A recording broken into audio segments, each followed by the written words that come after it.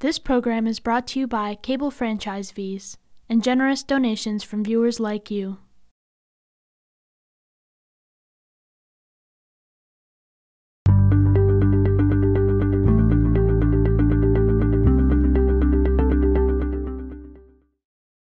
Good evening. We are now beginning our meeting for October 5th, 2020.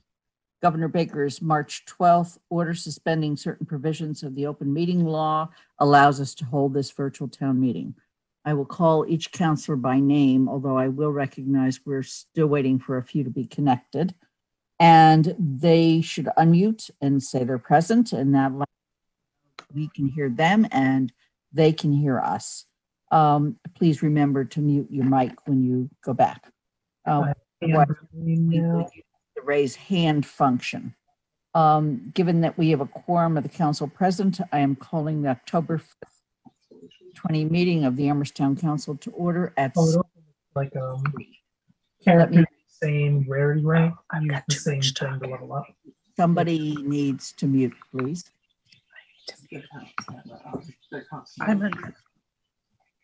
Okay, thank you. So let's begin. Shalini Bowmill, not yet. Alyssa Brewer. Present. Pat DeAngelis. Present. Darcy Dumont. Present. Lynn Griesmer's present. Mandy Jo Haneke. Present. Dorothy Pam.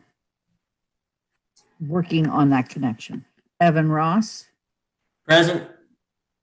George Ryan. Present. Kathy Shane. Present. Steve Schreiber. Present. Andy Steinberg. Present. Sarah Schwartz. Present. And Shalini Balmilne is Present. Thank you. And so we are going, this meeting is being recorded. It is also going to be available afterwards. And it is available by audio, video, and live on Amherst Media. If you would like to connect, you can either connect through this or you can connect by calling in. And if you're calling in and you want to ask a question during public comment, make a comment during public comment, please use the raised hand function. We have three very brief announcements. And these are related to, and Serge, are you with us? Don't think so. He's helping Dorothy. Thank you. There he goes. We just want to make sure you're aware that there is a COVID hotline and also a website. We want to make sure that you're aware that Community Preservation Act proposals are due on October 12th, which is coming right up. And also that the emergency rental assistance funding has a round of funds available. And you can apply for those by going to Community Action, and you can find that information on the website. So given that, we are going to now go on to the rest of the agenda. And our first area is public comment. And so we're going to take that down, Serge, till later. Thanks. Okay, for public comment, at the moment, I only see one hand. Allison, please raise your hand. Okay, we're going to bring you into the room. Please unmute, state your name and where you live. Hi, everyone. Can you hear me? Yes, we can. Okay. I am Allison McDonald. I can see that I'm actually Allison Blyler on your screen, but I am Allison McDonald. I live in Amherst. I want to thank you all for all the dedication and intense work that you all have been doing all summer long for our community. I'm here this evening to speak about this recent surge in COVID-19 cases in our community and to ask about the actions the town will take to address this and help slow and stop wider community spread of this virus. Our current case count as of this morning on the town website was 78, most all of which were new since Wednesday of last week. The timing is important since the governor updates the categorization of communities in his color-coded map on Wednesdays of each week, and communities that are not designated as red zone may advance further in the governor's phased reopening plans as of today. While Amherst was designated yellow last Wednesday, the surge since then puts us squarely in the red, suggesting that further business reopening beginning today would be unwise. Indeed, our schools will remain closed to in-person learning for 2 more weeks due to the local surge in new COVID-19 cases. Given this, I urge you to consider the following. 1, consider a halt to further reopening of businesses and services until Amherst is no longer in the red zone for 2 consecutive weeks. Consider also taking steps beyond what the governor's guidance suggests that can help bring the virus back under control in our community, such as perhaps moving back in the state phasing plan and implementing restrictions on indoor dining and bar service. 2, begin stricter enforcement of our current mask order and mandate. We have a mandate in place for the downtown area that includes stiff penalties for noncompliance. But initially, this policy has mostly been about education, and the likelihood of any penalties was expected to be small. With local new cases putting us in the red zone, now is the time to begin strict enforcement of that policy. Consider also taking action against gatherings, outdoors and indoors, that exceed the size limits included in the town and state orders. Providing a COVID hotline for the community to call in concerns is great, but if nothing is happening in the moment to break up such gatherings, it's hardly helping limit the spread of the virus. Take action to respond to complaints and break up gatherings when they are happening. These are all actions the town could be taking now to enforce compliance with its own current policies and orders, independent of whatever actions that UMass may be taking with its students. We've done really well until recently with maintaining control, to the point that we were about to reopen our schools for face-to-face learning for our most vulnerable and high-needs students. Please consider and prioritize their needs and help us do more to bring this virus back under control in our community. Thank you. Thank you for your comments, Allison. Brian Yellen, please enter the room, unmute, and state your name and where you live. Hello, my name is Brian Yellen. I live at 13 Norwottuck Circle in South Amherst, and I just wanted to voice my support for the wage theft bylaw. I'm not sure if there's an agenda item on it today. I didn't see it on the agenda, so I'm offering comment now. The way the bylaw is written, it's easy to comply with for upstanding companies, and it makes sense for our town. Okay, thank you, Brian. And Meg Robertson, please unmute, state your name and where you live. Hi, I'm Meg Robertson. I live at 560 Station Road in Amherst, Massachusetts. I'm also calling in tonight in support of the wage theft ordinance, and really appreciate you taking it up and considering it in the town. I think that it would do much to strengthen the impact of construction projects, the employment offered by our restaurants in our town, if there were assurance about wages being paid as they should be by not only the primary employers, but the subcontractors, and sometimes the subcontractors of the subcontractors. That seems to be where most of the abuses happen throughout the state of Massachusetts. So just having been in this town now over 11 years, I really think it would make our community much stronger to have this ordinance on the books, and I really appreciate all of your time and attention to the issue. Okay. Are there any other people with public comment at this time? Okay. Just as a matter of information, the wage theft bylaw, we hope, will be on the agenda on October 19th. And I want to make sure that Dorothy Pam, who has now joined us, can hear us. So please unmute and confirm that, Dorothy. Yes. Thank you. Okay. We are going to go on to the consent agenda, and I've asked that it be put up on the screen because it's a fairly lengthy consent agenda. The following items were selected because they were considered to be routine and it was reasonable to expect they would pass with no controversy. To remove an item from the consent agenda for discussion later in the meeting, ask that it be removed when I list the consent agenda items. The request to remove an item from the consent agenda does not require a second. So what you'll do is raise your hand and I'll check all hands before we go. So the motion is to move the following items and the printed motions thereunder and approve those items as a single unit. The first is to suspension of Town Council Rules of Procedure 8.4 for the following agenda items. 8D, the Ranked Choice Voting Commission charge, and 8E, Participatory Budgeting Commission charge. Waiver of the Town Council Rules of Procedure 8.6 for the following agenda item. And that is the item related to, it's actually item 14, and it is the item related to the hold harmless resolution, which we'll be dealing with next. And all this does is allow us to act on it tonight.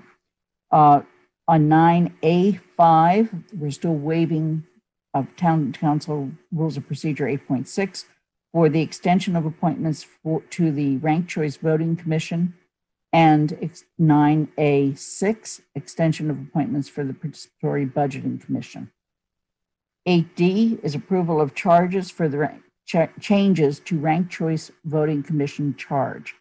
And 8E is approval of charges to Participatory Budgeting Commission charges. Those are both extending their dates. 9A, 1 to 4, is approval of the town manager appointments to the following boards and committees: Affordable Housing Trust Board of Trustees, Community Preservation Act Committee, Disability Access Advisory Committee, LSSE Commission. 9A5 is approval of extension of terms to Ranked Choice Voting Commission. 9A6 is approval of extension of terms to Participatory Budgeting Commission. And 11A to B is approval of minutes, September 15, 2020, Joint Town Council and Community Resources Committee meeting minutes, and September 20th, 2020, Town Council meeting minutes. Just let me make sure I can see if there's any raised hands. Yes, Darcy Dumont. Please unmute, Darcy. I would just like it if you could explain to the viewing public Rules of Procedure 8.4 and 8.6, because I think it's pretty confusing to people what we're doing right now. You know, I had to spend some time figuring it out myself. Would you be able to do that, Lynn? I will do that, and if I can't, I'll ask for some assistance. Is there a second to the motion?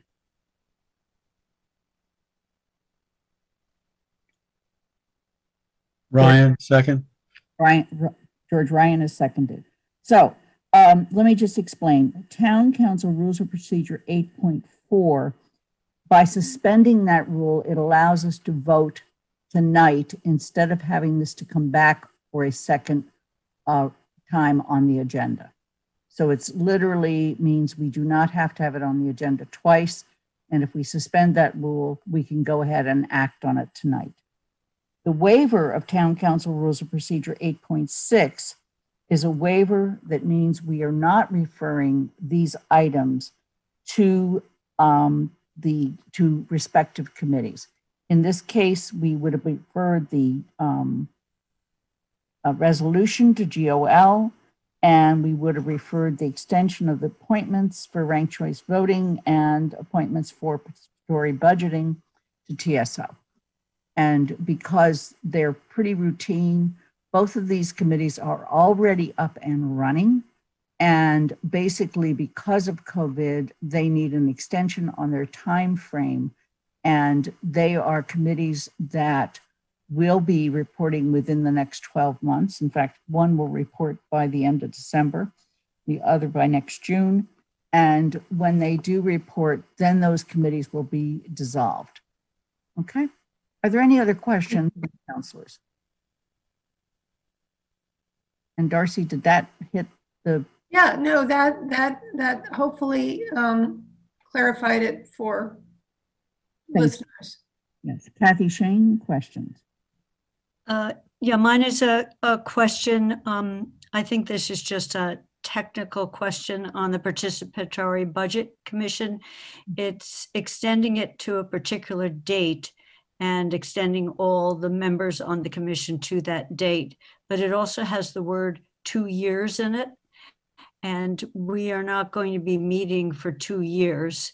Even if we hadn't extended it, we didn't even start until September of 2019. So just when there's a conflict, I certainly don't think we want to meet from 2 years from starting now. So the date would override the 2 years in the way it's worded? That's correct. Okay. Are there any other questions at this time? Okay, this requires a roll call vote. And you can, Serge, you can take the screen down. And I'll start with Shalini Balmilne. Yes. Alyssa Brewer, Yes. Pat DeAngelis, Yes. Darcy Dumont, Yes. Lynn Griesmer is a yes, Mandy Jo Haneke, Yes. Dorothy Pam, Yes. Evan Ross, Yes. George Ryan, Yes. Kathy Shane, Yes. Steve Schreiber, Aye. Andy Steinberg, Yes. and Sarah Schwartz. Yes. That consent agenda passes 13-4, none against, none abstentions, and no people absent. So we are going to now go on to the resolution. And and let me just give a little background. This resolution is, we're the first body that's going to act on it. It is then going to go to the Amherst School Committee, the Amherst Pelham School Committee, and the Pelham School Committee.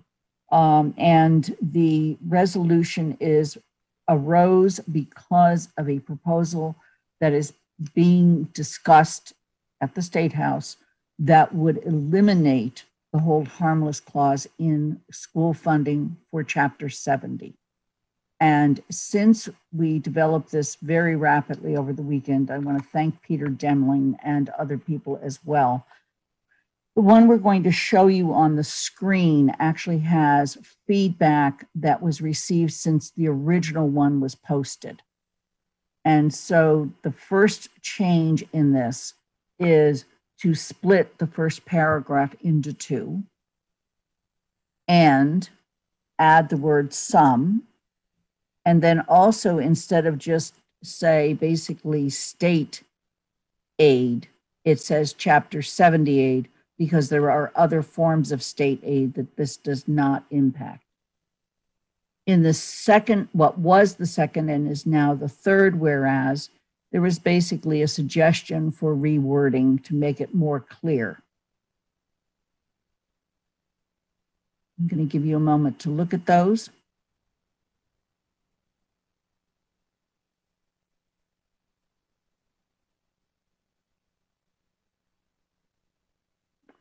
Okay, and then if we could go on to scroll down, I believe there's one more change. Yes, this very last bullet under the fourth whereas major, it's just a way in which it's formatted, so it has to be changed to format it correctly. And then were there any others? I'm just looking at my draft. Yes, at the very end, it is to say losing hold harmless would have a profound negative impact on the quality of and equity of our public schools. Hold harmless aid is essential and equitable. Okay, so I hope I captured people's recommended changes. With that, I'm going to make a motion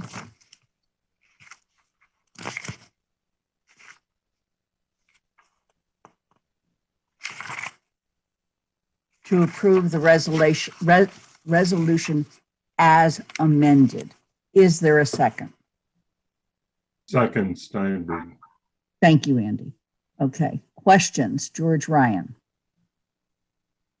Just a very small one about an adverb. This is my GOL personality creeping into the fore. In that very first whereas, it says some advocacy groups seeking to implement the act quickly. I guess that's what it means. In other words, these groups want to do this quickly, and that's why we need to, or one of the reasons for this resolution. That is correct. As opposed to just saying that they are proposing to eliminate. That's which correct. would be my instinct, but okay. This is why we're doing this instead of referring it to GOL. Mandy Jo Haneke. Yeah, the second page where you added the hold harmless in all caps, it's now a repeat. So I think just Scrivener wise, because it's down at the bottom. I don't know how we want to show it, but it's now just repeated. Thank you. I will get rid of it. This is part of doing these things very rapidly, and I apologize for that. Dorothy, questions, comments? I could not rephrase that to explain what it's about to someone. So I'm going to ask a couple of questions. We have had hold harmless for a long time in our public school. I think that means you don't reduce the amount of funding. Is that correct or not? Sean Mangano is here, and he is prepared to explain this, if that's helpful. Sean, why don't you go ahead? That's a big task. I don't know if I'm prepared to explain all of it, but so Chapter 70 is just a very complicated formula. It always has been. It's very difficult to explain, which is one of the issues. But yeah, we've had hold harmless. It essentially means that if the Chapter 70 formula, which has a number of economic variables and enrollment-based variables, if the formula would say that we should get less Chapter 70, then the hold harmless provision would keep us flat, and we would carry that forward. And so the biggest thing for Amherst is that over the last 10 or 15 years, our enrollment has dropped, somewhere between 15 and 30%. And so the hold harmless provision has kept us flat while we've seen some of those enrollment drops. And there's been some other changes as well in the formula, but that's one of the bigger ones. So then the next question is, who wants to change it? It sounds like it was connected to some other good program. I mean, we have this program, we've had it. Who wants to change it? Why do we have to reassert it? So please go ahead. I can't speak to all the motives, but I think this gets back to a little bit about George's question about the quickly. The Student Opportunity Act calls for a lot of increased investment in the Chapter 70 program and in schools. And the plan to implement that program was going to take many years with sort of small increases each year to fully implement. And I think the group, which is a Boston-based group, is saying, well, we could implement that Student Opportunity Act more quickly if we got rid of the hold harmless provision. That would free up some money and we could implement it faster. So that I think that's sort of part of their rationale for why they're proposing that's helpful. Okay, thank you. Are there further questions, Dorothy? No, I just needed to know who wanted to change it and why we were considering it, because obviously you want to keep hold harmless. Right. Thank you. Alyssa, you have your hand up.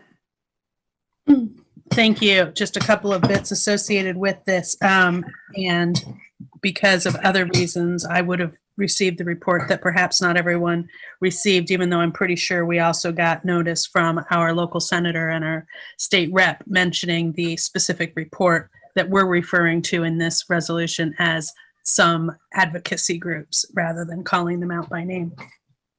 But if you look at that report, it is just as Sean said, and while one reading that report who's never served on a school committee or been involved in town finance might say, well, yeah, that makes sense. The poorest communities need the most money. Of course, that seems socially just and appropriate. But what it does not take into account is a couple of things. One is that we don't have another way of making up this money. I know it's already been in the press that we're talking about $8 million a year at this, at this particular juncture.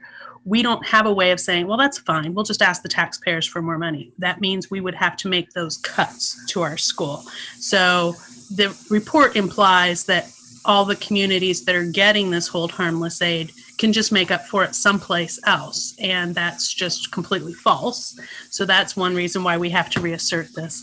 Another thing I just want to make sure I mention is, as many of you know, I serve on the MMA Fiscal Policy Committee. And when the Student Opportunity Act was being discussed before it actually passed, there were definitely people there who said, why am I going to tell my reps to vote and my senators to vote for this? This isn't going to help my community. Why am I going to do it? It's going to help some other communities, not going to help me, which is, of course, not the kind of thing we like to imagine our fellow municipal officials would do, but it is the reality. And the way they were able to convince their constituents that it was okay is that they had the hold harmless provision in there. And so you take away hold harmless, the whole thing would never have passed, because there are too many communities that cannot, that yes, there are some wealthy communities out there who could probably find a way to make up for some of the money.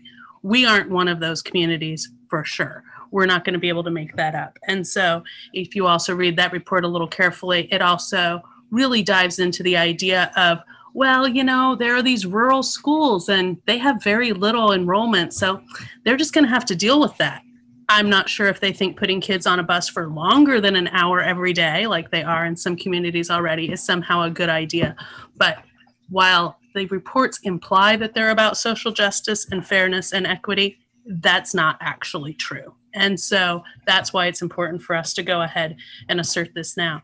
The other thing I just wanted to ask about is, if we weren't writing this particular document, we were advised by Senator Comerford and by Mindy Dom, our representative, that there is this opportunity to write in response to a survey from DLS-DOR/DESE, and that's by October 16th. So are we planning, or are the schools planning to write something additional for that October 16th? Are there any particular talking points that the schools are looking forward to us making, doing that in addition to this? Because if there wasn't a survey, right, this would be a letter we would write.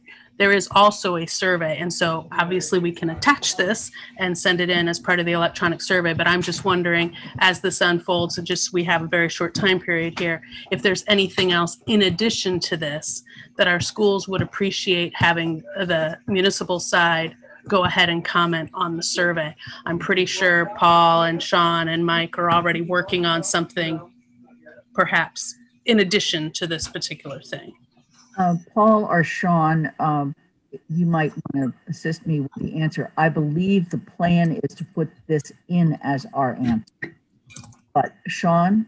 Yeah, the plan was to, so we can look at the survey, and if there's specific fields, we can try to, answer those specifically. But I think the plan was to attach this resolution, which we developed in conjunction with the schools. And there may be more technical arguments that we want to include in that as well. We'll have to see sort of what specific areas they're asking for. Okay. Melissa, thank you. Kathy. I just had a question. I have no question on doing this resolution, but how many cities and towns are affected by the loss of hold harmless? And if we put out a press release or something, are we one of, name a large group, so it's not just one town being affected. So the way it's written, it's very much logically, it's just Amherst, the way we've written it. But putting out something that says we're among blah, blah, blah of, they account for so many thousands of students, it just seems to me it makes it stronger that we're not alone. Sean, go ahead. So I looked at it, I think as of FY20, and it's something like 62 or 63% of the districts receive hold harmless aid of some, of different magnitudes. It varies by community. Boston, I think, is one of those communities, which obviously is very big and has a lot of students and would represent a huge portion of the student population in the state. So it's a large population of the students in the state. Yeah, my point is just, I in another walk of life, I thought about the report and then the press release. We're probably not doing a press release, but if you say 63% of districts and 50,000 students would have a cut if this went through, it just puts it in a much bigger context. It really hurts us, and it really hurts a lot of other places. So Maybe that's more Mindy and Joe's role, but it's helpful to me to have that kind of information. All right. Andy. Yes, several things that I just wanted to cover that have been talked about because I spent a lot of time working on this and to help also with the drafting. First of all, I want to remind the council that the Student Opportunity Act was passed by the legislature earlier this year to try and change the formula to largely make it a more equitable formula for districts. We were not a beneficiary of that, but this council and our school committee both passed resolutions in support of the Student Opportunity Act, knowing, excuse me, knowing that because it was the right thing to do. And I think one of the things that we need to be very clear about with everyone is, and it is in the resolution, that we did support it because it is the right thing to do, but we shouldn't be penalized by its implementation. The second thing is, as Sean points out in his memo, the act actually requires that the Department of Revenue Division of Local Services and DESE obtain comments on implementation issues. And so this October deadline that Alyssa was referring to is really about comments. And when you look at the DESE website, which I did over the weekend, it is not really a survey as much as it is a mechanism for submitting comments. And so most of it is a comment box and the ability to attach documents to the comment box. So I think that that was the second point that I just really wanted to bring out. And I think the third reality is that this came up so quickly and we had a lot of time constraints because of the schedule of council meetings and school committee meetings that we really had very little bit of time with a large number of people involving school committee and some counselors who were trying to put this together. And there was sort of a desire to meet the deadline to allow action in the council and the school committee this week because it was the last opportunity to do it and to get it in by October 16. So, and there was a desire among some of the drafters to make sure that it was short. The original request was to keep it to a page on the grounds that nobody reads more than a page. So that there was a, you know, it was a balancing act and of time and varying demands, but that I thought it would be additional helpful information. So thank you. Andy, thank you for that information. And also thank you for all your work on helping to clarify and get this done over the last Friday, over the weekend, et cetera. Are there any other questions from the council? Okay, so the motion has been made and seconded. It is to adopt the resolution as amended, and seeing no other questions or hands raised, I'm going to start with Alyssa. Yes. Pat DeAngelis. Yes. Darcy Dumont. Yes. Lynn Griesmer, yes. Mandy Jo Haneke. Yes.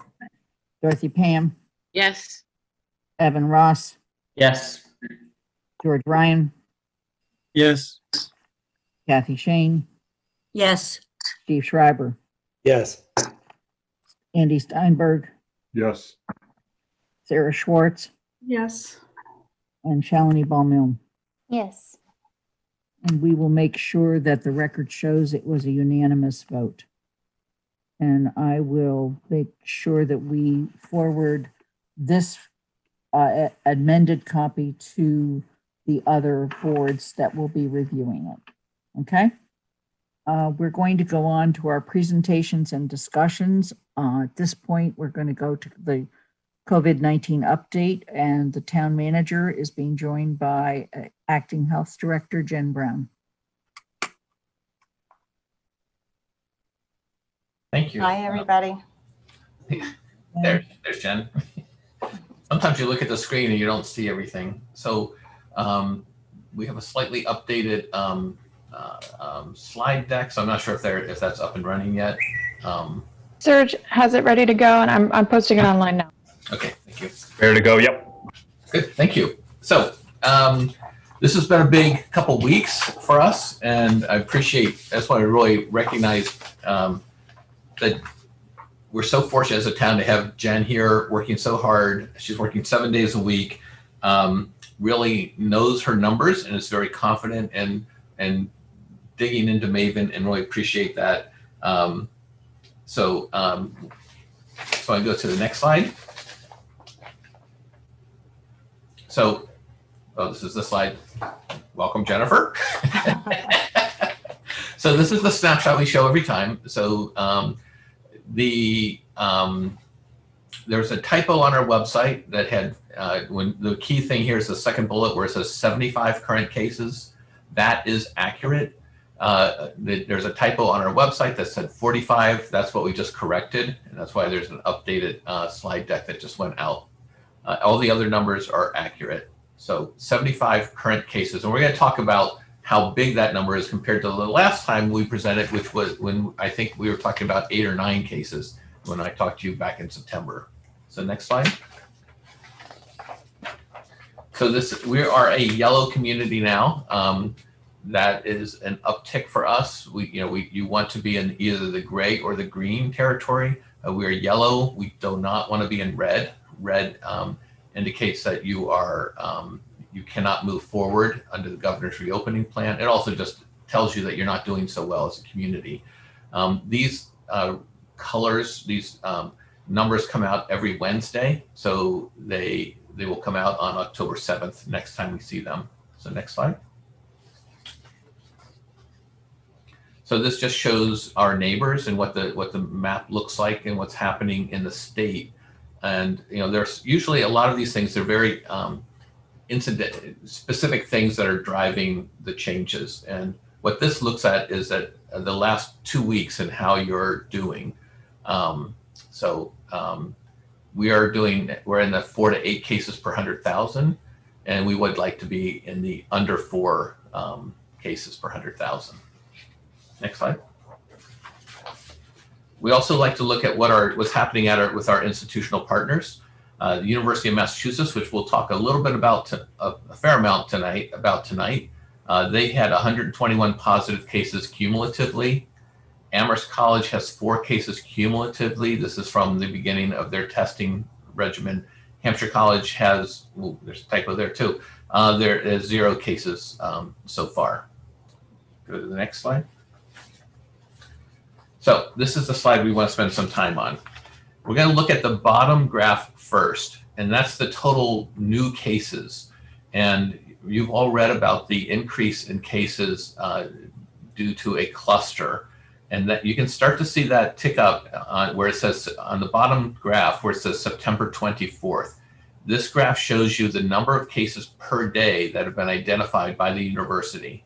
And then you see under October 1, that giant increase.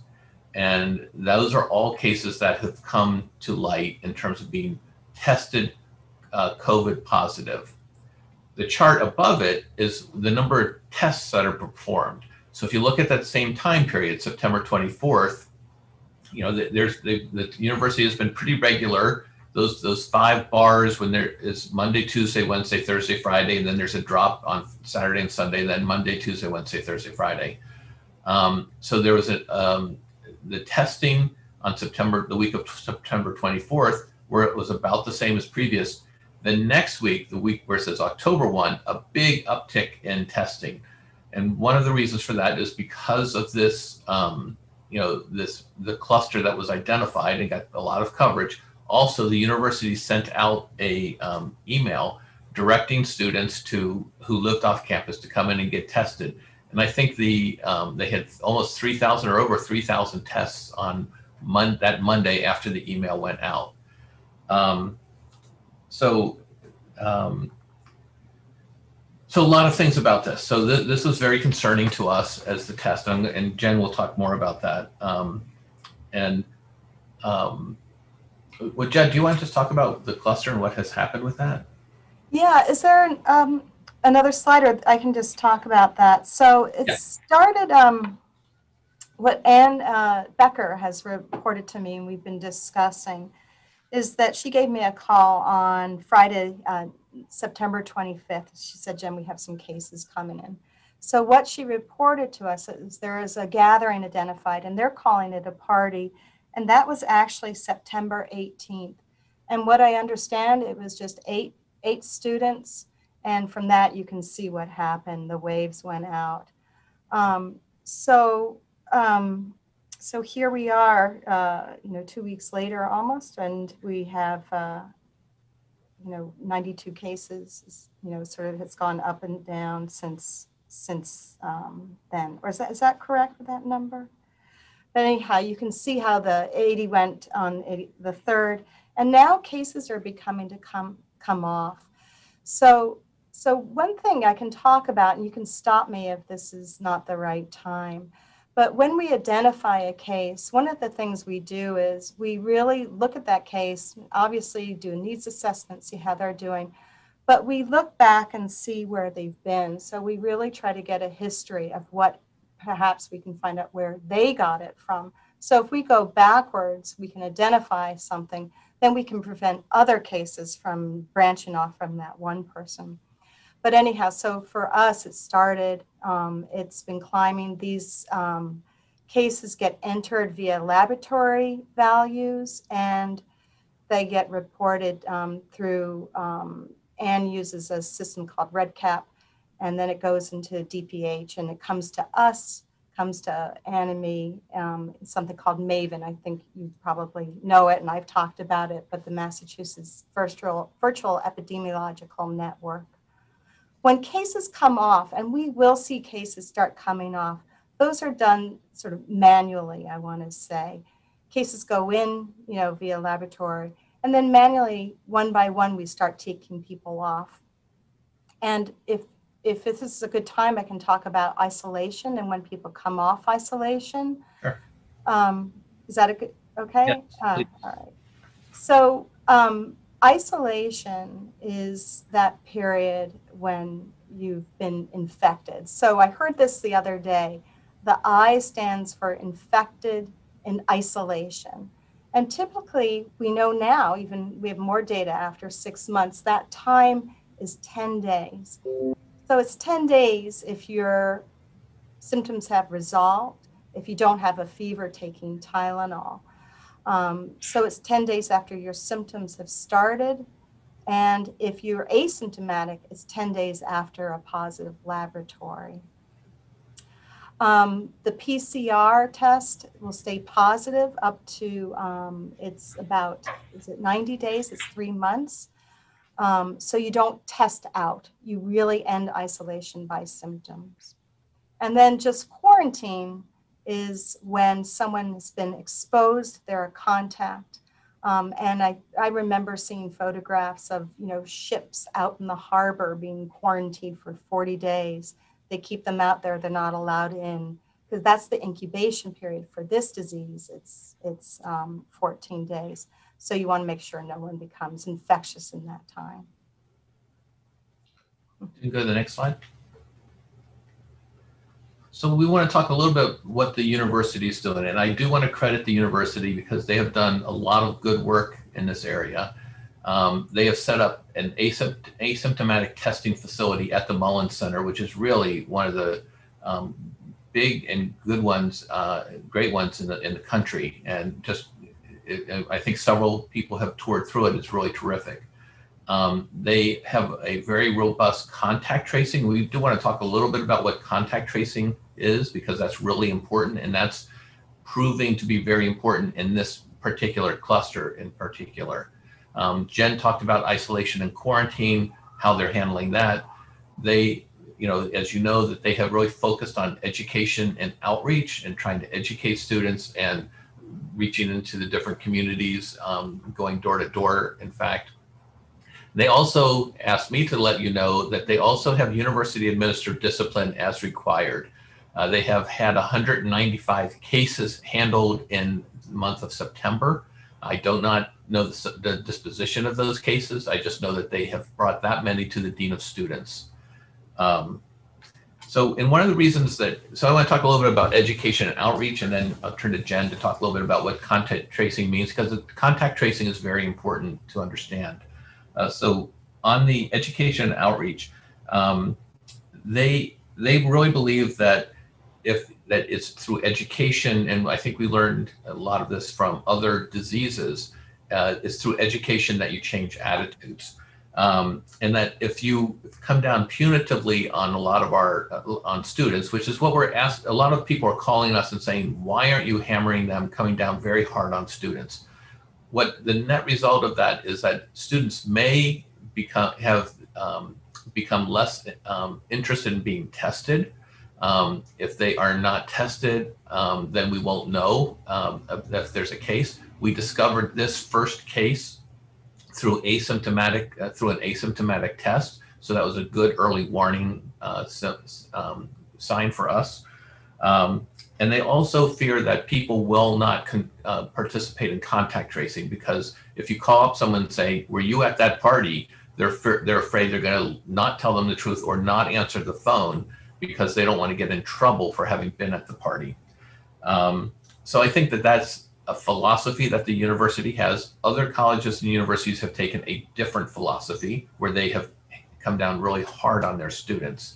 One of the arguments the university makes in terms of keeping students engaged with the university is that if you suspend or expel a student, it doesn't mean that they leave the town. They still live where they're going to live. It's just that there's no more communication with that student. So their philosophy is that you engage the students, you try to create more and more of a culture of where people are watching out for each other. Contact tracing is so important. Jen, do you want to talk about what that is? You do a ton of that, I know, over the last years. Right? Yeah. So contact tracing is different for each communicable disease. For COVID, we really start with that person, and we start going through when their symptoms started, and then we go 2 days prior. So we sit and say, where were you 2 days ago? Because we want to talk to you about who were you in contact with. And then we can go down a list and say, did you eat with anybody? Were you sharing kitchen space? Were you in a room? And so you go through all the different scenarios. But one thing we really do want to focus on, and we're realizing, again, we have the data to support this, that it really takes 15 minutes and within 6 feet of being near that person for that period of time, or like a direct, hit of a cough or a sneeze to transmit this disease. So we'll go through the day, we'll go through the period where they're infectious, and then we reach out to those people. And once we identify someone, we'll call them and we'll just say, hey, you have been exposed. Sometimes they know who the person is if it's small, but we really try to protect people and not give names if we don't need to. And I've done contact tracing with COVID saying, I'm not going to be able to give you the name, but this is somebody that you've been exposed, and I just want you to know that. And then there's also really this human side to it. Obviously, you're really building relationships with people. I think it was the New Yorker, maybe, I can't remember, but there's something about emotional intelligence that you're making a connection with somebody. You're really working with them. They're scared, they're sick sometimes. I mean, obviously, it's many times, but I've called people, I'm like, hey, can I talk to you? And they've said, hey, I need to go, the nurse is coming in. It's like, I didn't realize you were in the hospital. But we had this connection, we were able to talk. So there's this real human element to it. Okay, next slide, please. So there's been a lot of confusion about the numbers that show up on the different websites. So I just want to be clear to help everybody understand what the university reports and what the town reports. They're two different things. So what the university reports are cases that they have identified through the university. Some of them, but not all of them, could live in the town. But they could live in other towns. They may have someone who lives in Sunderland or Leverett or Holyoke or any place like that. So, but they report whatever they discover on their website. The town reports only the cases that are in the town of Amherst, and the basic counting mechanism that the state uses is by city or town. So the cases that we report are from Maven. And that's what gets put on our website. All cases, both the town and the university, are working in Maven, which Jen mentioned is the Massachusetts Virtual Epidemiologic Network, which is created by the state. It's used for about a dozen other diseases as well as COVID-19, and so it's been in practice for quite some time. So I just want to, we're going to take a pause so we can answer questions. But I just wanted to mention that, you know, one of the things that when this cluster, you know, just grew very, very quickly on us, you know, one of the things that we did was reach out to the State Department of Public Health and said, you guys have dealt with this in other communities. We haven't. Tell us what we should be doing. You know, and we know what we know, but we don't know what we don't know. And so they were very responsive. Secretary of Health and Human Services, Mary Lou Sutter, was on the phone with us, along with their medical director, the assistant commissioner that deals with cities and towns. And we've had the person who wrote Maven on a call with Jen. They have really dedicated resources to us. And since we had the secretary on the phone with me and Jen, we had the superintendent of schools on the call as well, because this is very important to the schools, what is happening here, and he could convey his concerns and what was happening there. We also brought up other issues that involve the town that we're also working on, that we're looking for support from this Department of Health and Human Services. So I think we'll pause there and see what this is a big issue, and I know that you want some time to talk. You've listened to your constituents as well. Darcy Dumont has her hand up. Yeah, this is for Jen. I just wanted to clarify what I thought I heard you say about, I think you said that you're finding that people can pick up COVID by being within 6 feet of each other for a period of 15 minutes. And I'm assuming you mean inside. And if that is what you said, that seems like it really has ramifications for indoor dining and schools. Yeah, so it's 6 feet, 15 minutes, and that's, you know, that's the number that they give, and they don't differentiate between inside or outside.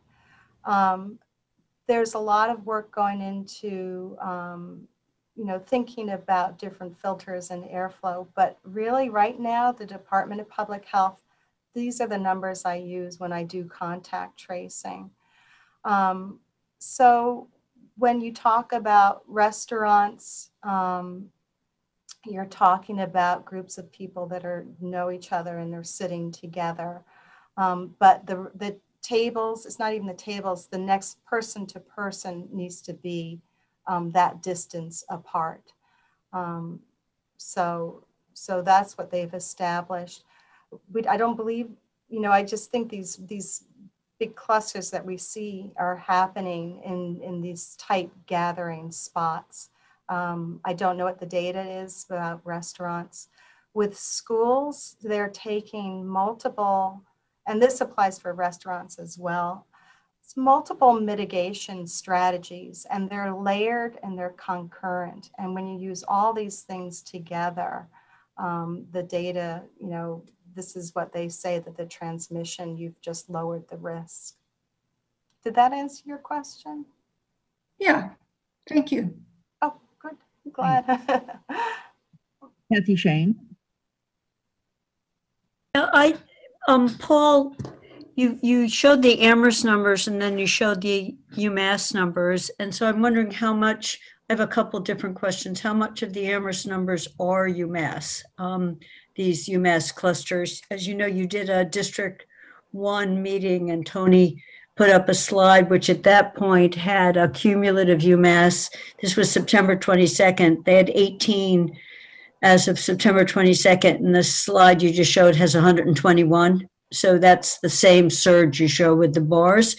So, you know, I just wonder how much is that? And then the second is the fear of people wouldn't come in to get tested or people wouldn't report contact.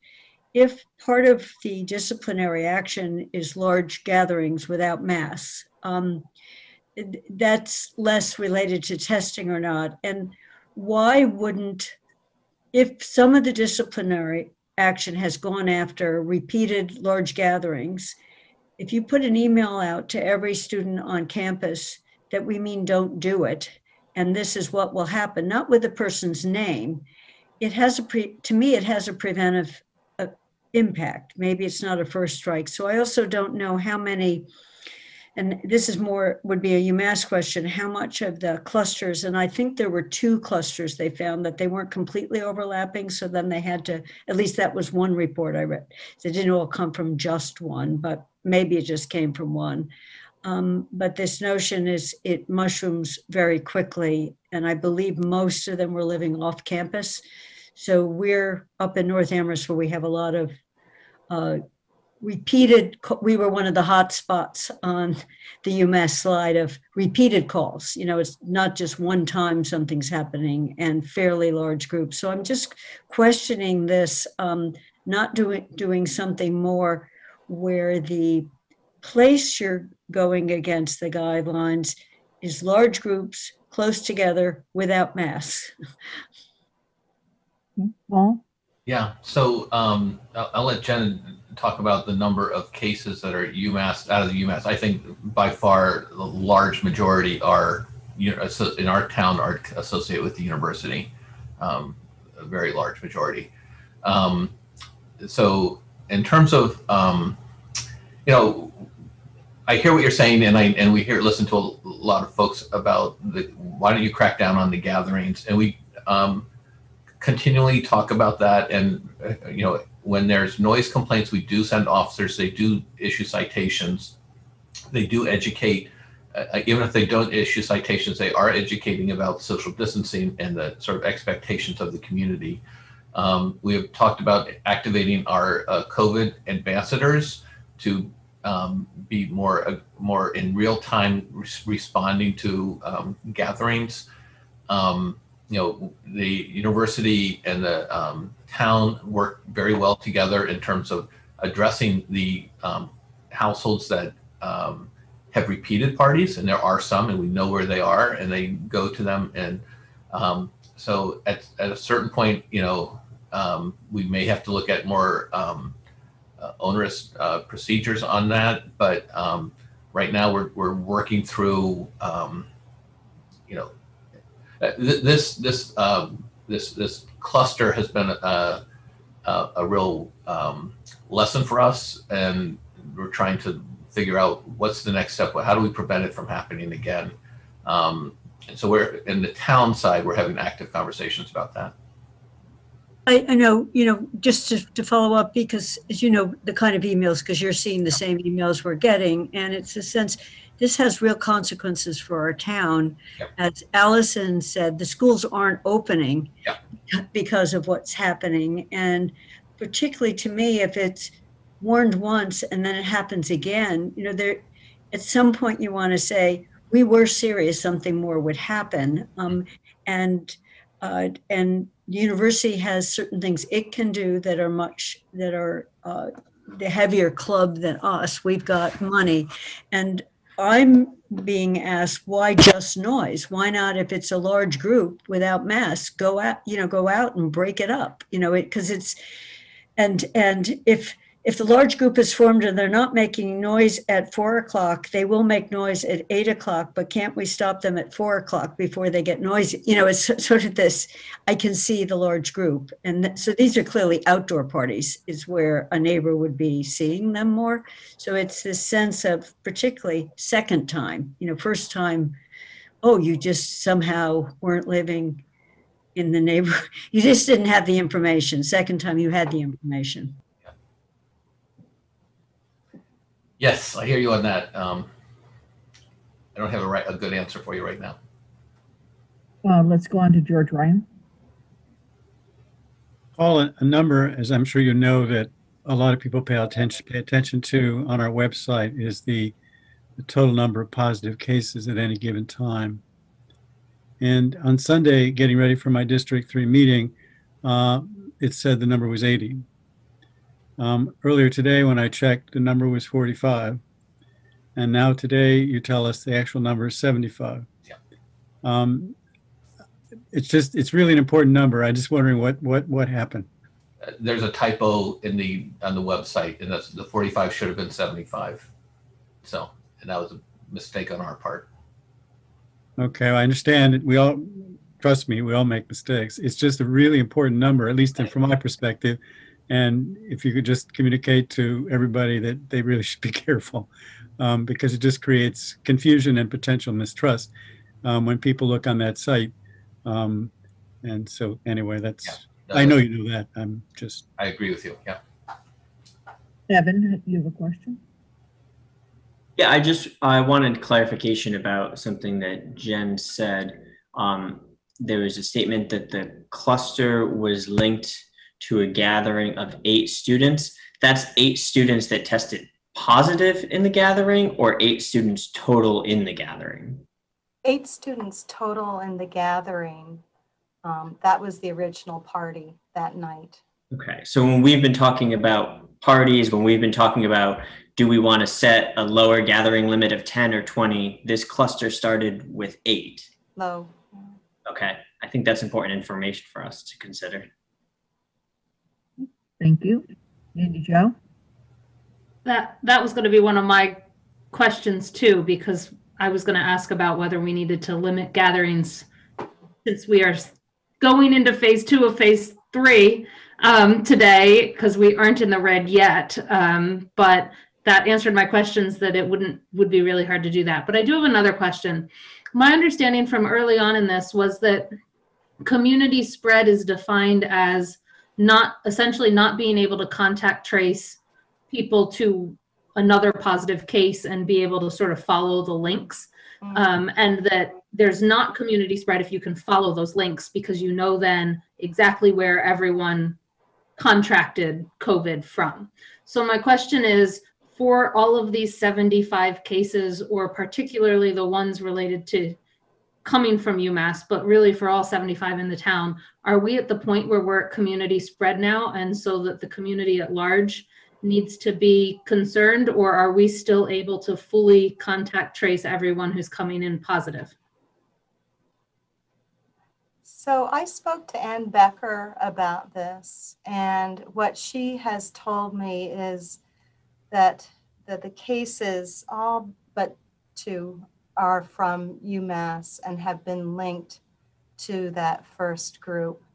So it's this one cluster, but it's not defined as just sort of this tight group. We're sort of generations out, and that's how Anne described it to me. But they've been related from a friend of a friend of a friend. And just to clarify, Ann Becker has sort of Jen's role for the university and is in charge of all the contact tracing for the university. Steve Schreiber? Yeah, actually, Councilor Ross asked my question, which is, that's an extraordinarily low number. So 8 seems like a completely reasonable number. So that's what's a little bit, surprising. And it actually kind of shows you how random this can be, right? So, but then I was just going to make the comment, and I sent the link to my fellow counselors about the New York Times. article about college campuses. And of course, there was a tale of two campuses in Amherst, one Amherst College, the other one UMass. And it ended with a line about the quarantine Amherst College student who lives in a dorm right next to a house or houses full of UMass students. And they yelled up from their beer pong game, you know, hey, come on over here. We don't have rules or something like that. So that's, there we are. Alyssa? So I also want to give UMass credit for realizing that we were right about a number of things. So they originally didn't want to test off-campus students, and Paul talked to them and council talked to them and people in the community talked to them, and they agreed that testing off-campus students was actually a good thing. And they've really ramped that up. And it is, in fact, a really wonderful model that people can look to across the country. And so I'm very proud of UMass for doing that. UMass also didn't have any interest in providing quarantine and isolation space for off-campus students until we in the community said, you need to do that. Now, I'm sure they had other reasons for doing it, because the history is UMass doesn't do anything just because we asked them to do it. But that is something that did happen associated with this. And so I'm very happy with those changes. I think you're hearing, and you are going to continue to hear, that we are unhappy with the educational approach, because the educational approach is great for telling people why not to bring 12 packs of alcohol into a dorm room when there are going to be undergraduate students there. An educational approach is great for telling people to consider, sexually transmitted disease. It's great for talking about not using alcohol and then driving, but instead taking an Uber or a bus. The decisions that a very tiny number of people, the vast majority of people are being responsible, the decisions that a tiny number of people are making are not impacting just them. They are impacting the rest of the community, as we've heard tonight. They're impacting our ability to open our schools. 8 students made decisions that are impacting the ability to educate hundreds of school children. So when we hear, while it makes sense educationally that, these are still relatively young people, we're trying to be clear, and we certainly don't want them to clam up when it comes to contact tracing. But yet it's like we're living in fear that they won't cooperate with contact tracing. So we're saying, well, we can't be too hard on them because then they might not cooperate. And that's just a really awful feeling for a community member to have. We want to feel like we are all in this together. The vast majority of students are being super responsible. And I totally disagree with my colleague who says 8 seems like a reasonable number. No number seems like a reasonable number. People you live with are who you socialize with. If you want to socialize with other people, you better be outside more than 6 feet apart. These kids were not outside more than 6 feet apart. So 8's not a reasonable number. No gathering is a reasonable number when you're impacting the rest of the community. You're not just making bad choices for you. You're making bad choices for other people. So I don't see how we can continue to say this is okay. Let's also remember that this very tiny number of people, some of them might very well work in some of our local businesses. I mean, there's that impact too, right? It's not just they're sitting in their rooms doing remote education. They have other parts of their lives too, as I'm sure the contact tracers have determined. And so I understand why our community is frustrated. I don't know why we think it's a good idea to send police to break up a noisy party just so that somebody can get some more sleep next door. But we don't think it's okay to say, you know what? And again, we're not talking about sending police to this because we're talking about not sending police to a lot of things. But we are sending police to a noisy party so that the people next door can get some sleep. We are not sending anyone, with the possible exception of now rethinking this a little, to talk to people while they're having a party that is clearly going to have impact on people other than themselves. That doesn't make sense to me. I think it's stupid to respond to noise complaints at the same time we're saying our hands are tied. We can't do anything too mean to them, or they might not tell us who else they were working with. I just don't know how to express to the community that we can't fix that. it just feels like an impossible task. But again, I do want to be clear. I know the vast majority of people are being really responsible. A handful of people often ruin things for other people. I understand that. But just saying 8 seems reasonable is not. No social gathering size is a reasonable amount outside of the people you live with. And that's just a fact. And that's going to get worse as the weather gets colder. Are there any other comments or questions at this time? Paul, is there any further comments or parts of the presentation? I have more of the presentation. So, but just this is very helpful for me to hear, very instructive for us to hear the tenor of the council. So I appreciate people sharing that. Maybe Joe, you quickly had your hand up. Did you want to? I have a question unrelated to the UMass thing. So if he's got more presentation, I'll ask it at the end. Okay. Let's go on. Thank you. Okay, so our next thing is continuity of operations. I showed this to you previously. We're in good shape on all fronts. Very minimal impact on our organization so far. So you go to the next slide. So on Thursday, there's a lot of things happening here, but the one thing I want to highlight is on Thursday we're bringing back the call-in show at noon. You can call in, literally call in on your telephone. We really are directing this one towards seniors. We have the director of senior services and our acting health director who are going to be there. And we've sensed that there's a lot of concern and anxiety among seniors. So we're trying to focus this one for seniors and educate and putting the word out that we'll try to address as many of the comments as possible that seniors bring. Because this has created a lot of anxiety and a lot of tension for seniors, not just for fear of the disease, but also the social isolation. So we want to start to talk about ways and we can help with people on that front. Next slide. So we talked about the call-in number, which is monitored 7 days a week. The thing that we started doing last weekend was to actually answer the phone live on Friday and Saturday nights when we received the most calls. And we still will respond to them in after the fact as well, but we wanted there to be ambassadors and there's a police officer who's also able to answer the calls at the same time, so we can help address things and listen to people's concerns immediately, and if there's a response that's available, we would do that. I will get more information about that tomorrow. We have our core team meeting tomorrow morning, so I'll learn more about how that actually worked. And but we do know that we have received 238 calls, 150 calls, 88 emails since we started the program.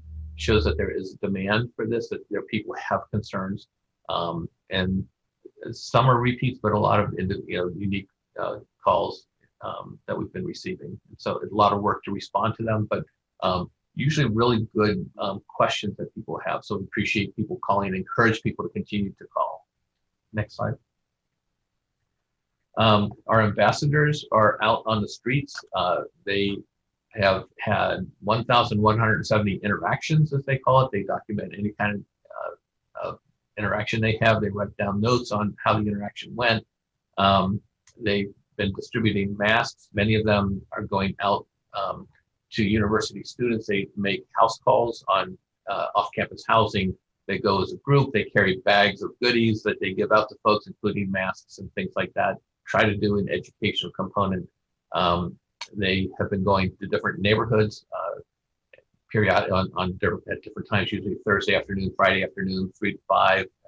And they're going to make a big push on October 24th, I think, to do a real blanket thing throughout the area. So, a really good team being built here by Kat Newman, who is the lead ambassador. Next slide. So they are working regular shifts. They walk around downtown. They have those yellow shirts on. Here they are at the farmers market, listening to people, talking to people, explaining to people what their job is. A lot of people are coming up to them and just saying, why are you here? They're handing out masks when they see people who are unmasked. They And just it's when you read some of the anecdotal things, it's really interesting to see the kinds of interactions, and a lot of times they're getting really positive feedback from the members of the community who's saying thank you for doing this. It's really important work that you're doing. So it's been a really good program, I think, so far. Next slide. And then this is Winston on the job, sleeping as usual. And next slide. So just have a couple recent updates and then we'll go to any questions.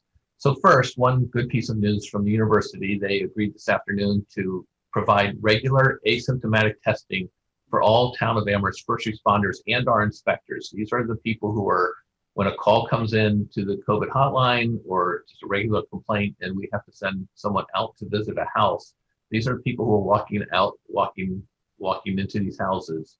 For the police and fire, they know the addresses of the people who are COVID positive, so they know when to wear a full PPE when they go to these houses. But some houses you may not know if someone is infected or not. So we really appreciate that the university has stepped forward and offered this their marvelous testing facility for our first responders. And a press release went out on that this afternoon.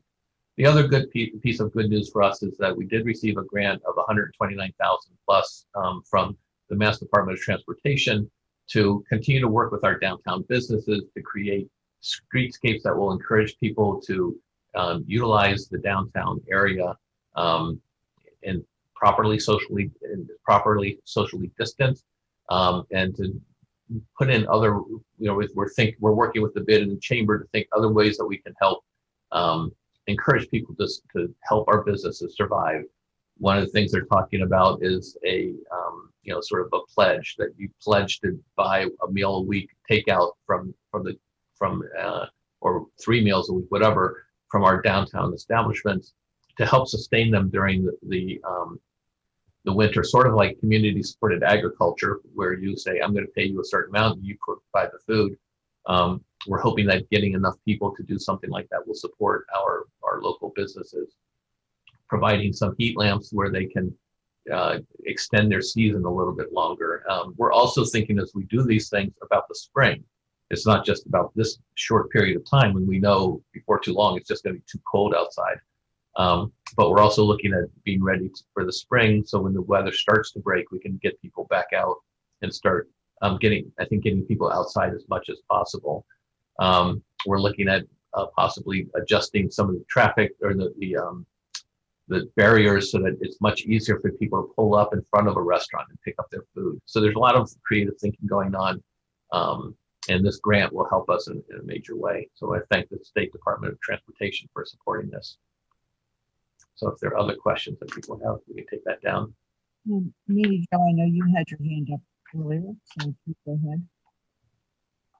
Mine is about Halloween. I saw LSSE put out something today about a car parade. Northampton and many other communities are putting out some sort of guidelines for actual trick-or-treating. Are we looking at putting out guidelines for trick-or-treating around town and how it can be done safely?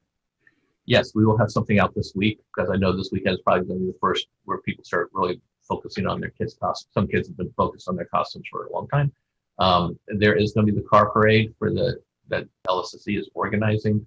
And I got something in the email this afternoon. I did not read it yet about an update on where their plans are, but I'll share that out with the council as we see. But I think our goal is to have something out to the community this week.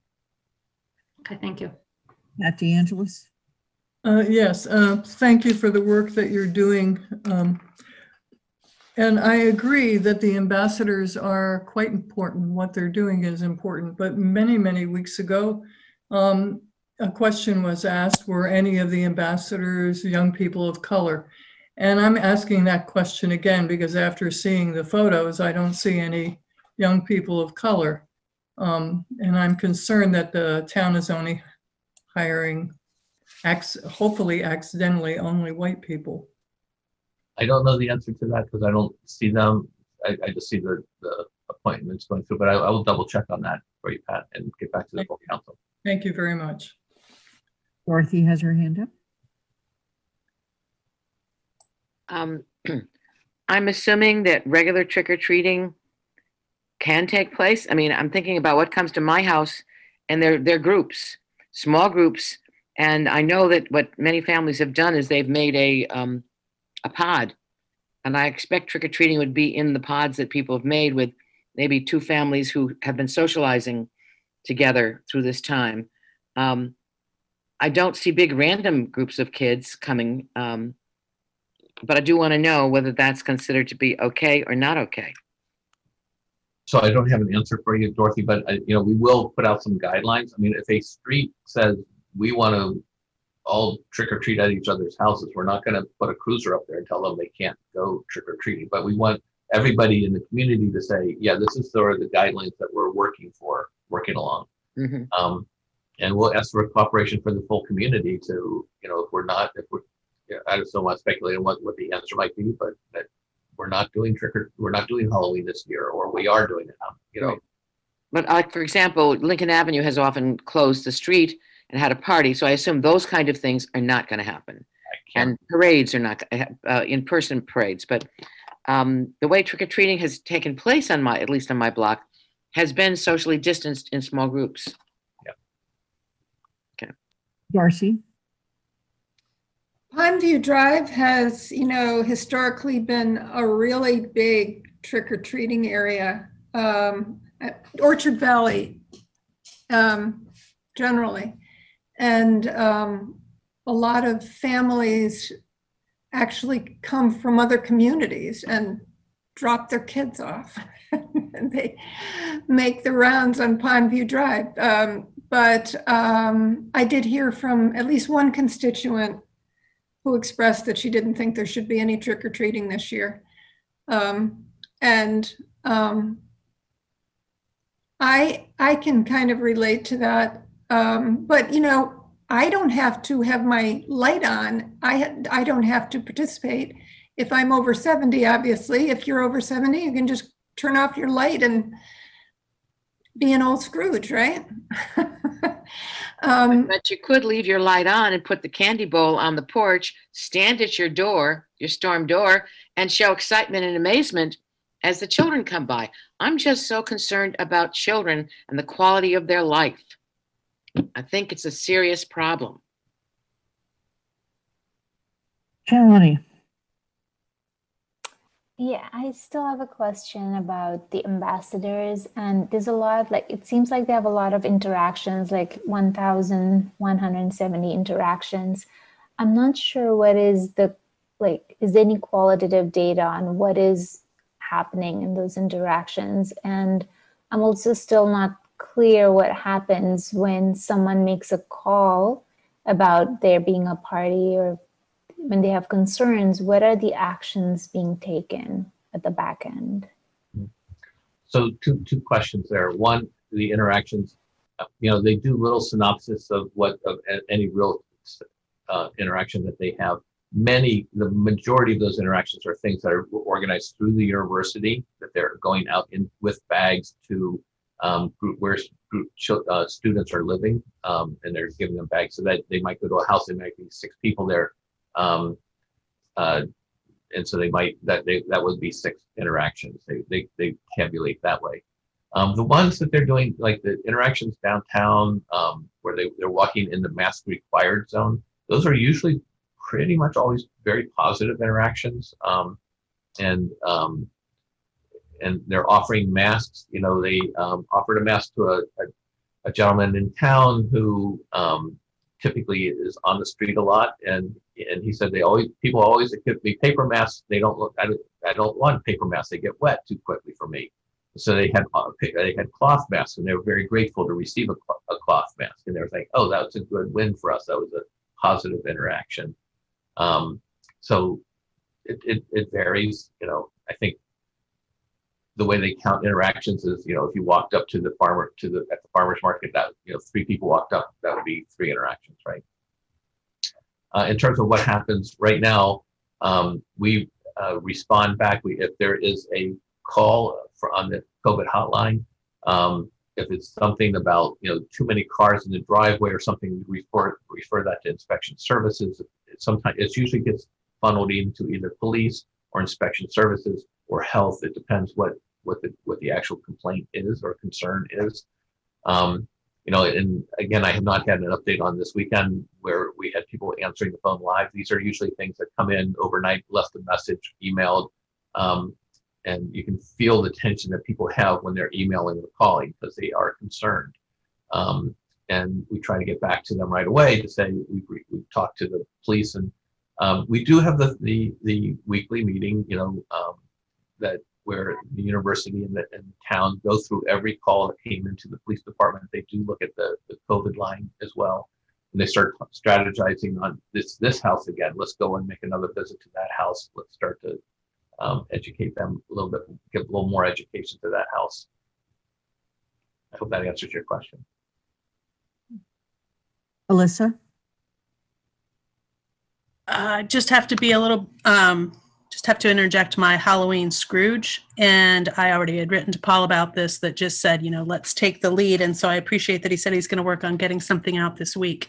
I would hope that whatever that is, since he's been clear that we don't know what it is yet, that it will specify in there that it's clear that many residents who love this holiday every year are not going to participate. And so I appreciate what you said, Darcy, about, well, I won't turn my light on, but many residents will not participate. And so if people are planning to go trick-or-treating here, they will show up in neighborhoods where things are not all lit up because everybody's going to be trick-or-treating, and many people are not going to want to participate. I also just want to push back a little bit on the fact that, you know, I get that kids need a lot of things. I miss the costume parade, the pumpkin roll, the fun activities carnival. LSSC always does a really nice job with all these things because, you know, some neighborhoods have parties, but LSSC's always been there for the kids across the community. But you can't say that trick-or-treating looks socially distanced because you've never seen socially distanced trick-or-treating. And we all know what a struggle it is to tell our kids not to put the candy in their mouth before they get home. They're obviously not sanitizing their hands in and out of the communal bowl. Every group has a kid with a runny nose. We all know this. These are reality points. So whatever we decide to do, let's just be clear that we as a community are not embracing, oh, let's just pretend trick-or-treat's great and we can stand at our storm doors and somehow that's all going to work out. I think it's great if we can specify, hey, there's going to be a parade. And if you as a community want to do something special in your community that's your pod, awesome. To say that the entire community is just going to try and pretend it's a normal year. It's not a normal year. Thanks, Robert. Yeah, so I agree. So I was thinking I'm 63 and I love Halloween. And to my knowledge, there's been a municipal order to cancel Halloween once in my 63 years, and that was during Snowtober here in Amherst. I think that was 10 years ago or something like that. And there was a reverse 911 call saying, please don't go out on October 31st. You know, we'll set up something a week later. But this feels like that year. This feels like the year that we should not be encouraging. In fact, we should be discouraging trick-or-treating for all the reasons stated. So if we're freaking out about 8 UMass students, we also need to be freaking out about 8, you know, potential vectors going door to door. I mean, I can't think of anything more of a super spreader potential than groups going door to door around Amherst. So I guess I kind of agree with the sentiment that we shouldn't be agnostic about this, that we should take a position that it's simply not a good year for this. And we are on an incredibly busy street, so busy that we've been visited by the ambassadors. But I don't see it. I look forward to October 31st every year. We go through bags and bags and bags of candy, and I'm going to have my lights out and be in the back room. And I am heartbroken by that, but I can't contribute. Thanks, Steve. Shalini. Yeah, another question that came up is the university that's providing the testing. They are charging the town for it. Was there any kind of negotiation or where we could, because it is very expensive. So I don't know what that arrangement is, how are we reimbursing them? And second, could we include teachers? Are teachers considered first responders? Teachers are not considered first responders. Okay. And I know the superintendent has suggested that to the university, and I'm sure they will think about that. I think they recognize first responders are different than teachers. I would really differentiate that. We have funds under the CARES Act to support this activity. It's perfectly legitimate use of the funds. We have funds available, and I think this is a very valuable thing to compensate the university for. The university, this is not free to the university. So I want to recognize that they put a lot of infrastructure into place to make this happen. We would like to take advantage of it. I think it's only responsible on our part to bear the cost of the test. It's actually not that much. That's very expensive. They've got a really good deal from the Broad Institute because they're such a they purchased so many tests from the Broad Institute. And it's just, we could not get that level of service anywhere else. So it's a small price to pay to make sure that our first responders and inspectors, they feel that we care about their health too. And it's a big concern for our inspectors, who are being asked to go. We've developed all kinds of systems in place to, inspect houses remotely or via, FaceTime or something like that. But there's still times when people have to go out and look at something in person, and it's our responsibility to give them as much protection as we can. Right. Thank you. That's helpful. Dorothy? Just one last Halloween thought. Yes, Alyssa got me with a communal candy bowl.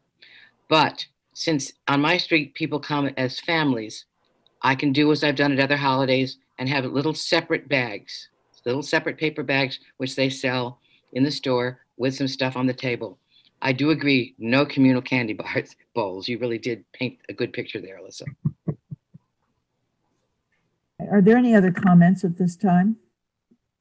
Paul, any final comments, or Jen, any final comments? No, I just think that, we're working through this, and I really value the comments that you gave. And if you have thoughts afterwards, please convey them to me, because, we're just trying to make the best decisions we can for the town. And love hearing from the members of the public as we try to use we lead with public health. What is the best public health metric? What's in alignment with the governor and the state? We try to maintain those two things, and that's why the data is so critical to our decision making. So the lens we always look through is this in the best interest of public health? And that's why Jen, who is a public health professional, and Julie before her were so valuable, because they forced us. I hear all of the concerns of all the neighbors and all those things like that. They are able to focus it on what really matters in public health, and it's been very helpful to focus on that. Thank you, Paul. We are going to take a 5-minute break. We will reconvene at 8:10. When you come back, please turn your picture back on so I know that you're back. So I want to go back and make sure people can hear us and we can hear you. Pat DeAngelis. Yes. Darcy Dumont. Not yet. Reesmers, yes. Haneke, yes. Yes? Yes. Good. Dorothy Pam.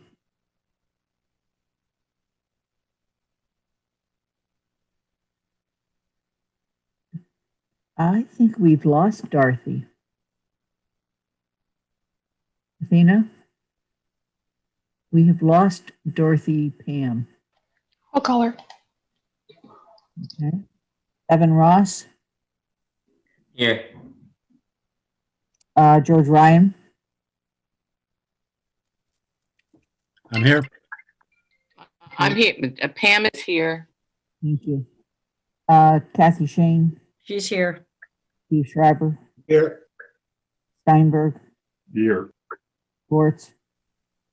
Here. Dumont? Here. Brewer?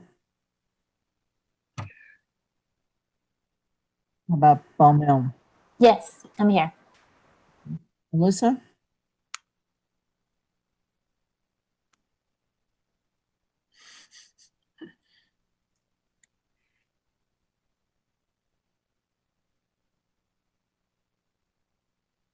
Alyssa Brewer, can you hear us? Yes, Alyssa Brewer can hear you. Thank you. Okay, we are moving on to the presidential election warrant. This is the warrant that authorizes the election on November 3rd. I'm going to make the motion and look for a second to authorize the warrant for the presidential election on Tuesday, November 3rd, 2020, with polls open from 7 a.m. to 8 p.m. at the following locations. District 1, voting precinct 1, North Zion Korean Church, Church Hall, 1193 North Pleasant Street. District 2, voting precinct 2, the high school. District 1, voting precinct 3, Emmanuel Lutheran Church. District 3, voting precinct 4, Amherst Regional High School. District 4, voting precinct 5, Bangs Community Center. District 2, voting precinct 6, Fort River School. District 5, voting precinct 7, Crocker Farm School. District 5, voting precinct 8, Munson Memorial Library. District 4, voting precinct 9, Wildwood School. And District 3, voting precinct 10, Amherst Regional, Pelham Regional High School. Is there a second? Second, DeAngelis. Thank you, Pat. Okay, any further discussion or questions at this time? Okay, seeing none, we're going to, I'm sorry, go ahead, Shalini.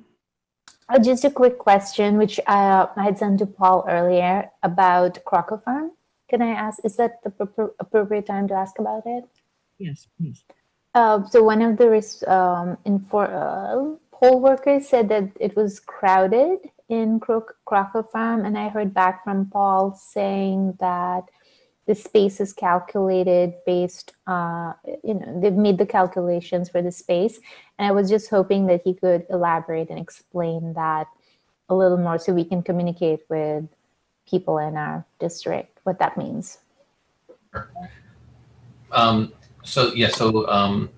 Jeremiah, our facilities manager, has gone to every polling location, and we actually had the fortune to be able to see them in action. Some of them have enormous space, so it's not an issue.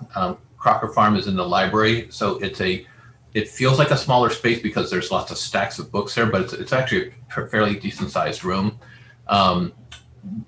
We have 4, or might be 6. There are 4 stand-up voting locations or polling locations, booths in Crocker Farm, and then there's one for people who who are handicapped or need to sit down to vote as well. That will limit the number of people who can be in the building in the precinct at any one time.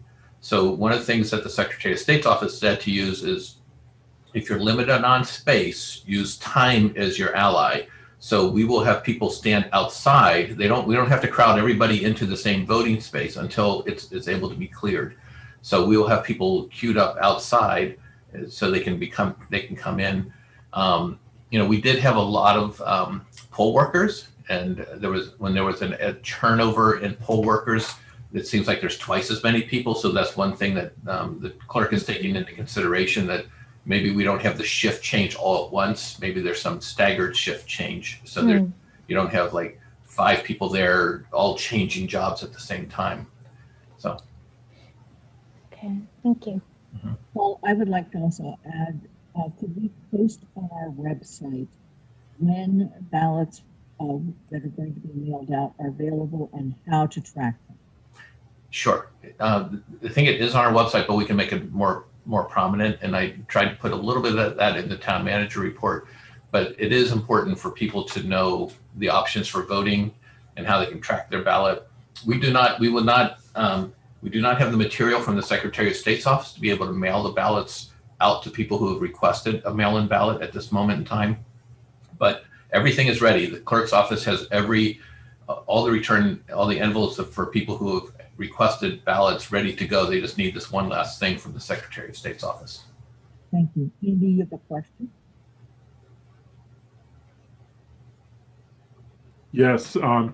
Following up on what Shalini's question was, one thing you didn't mention at Cocker Farms, which is actually my largest concern about that location as it's currently set up, is poll watchers. And we don't know that a candidate is going to try and flood the polling places in Amherst to try and sway our voters. But the campaigns themselves frequently just have somebody there for various reasons, and multiple campaigns may do so because they use it as a method of finding out if the votes are turning out that they're expecting to turn out at the on election day. So is that going to pose a problem for us? No, every polling location has an area for poll watchers to stand in. We don't have to provide seating for poll watchers, but we do.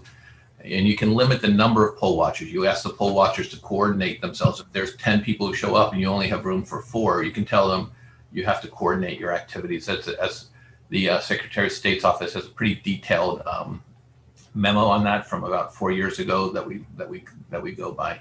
And Jeremiah has taken that into account. I don't think he actually had it taped off last time. I think that's his intention this time, is to tape off where poll watchers can actually be. Okay, thank you. Dorothy, you have your hand up. Okay. Maybe I misheard, but we received our absentee ballots today. Did you? Okay, then Yeah. I'm behind the times. Right, so everything's in here. Okay. Okay, are there other questions from the council at this time? Okay, seeing none, then I'm going to go ahead and we're going to begin the votes. Darcy Dumont. Yes.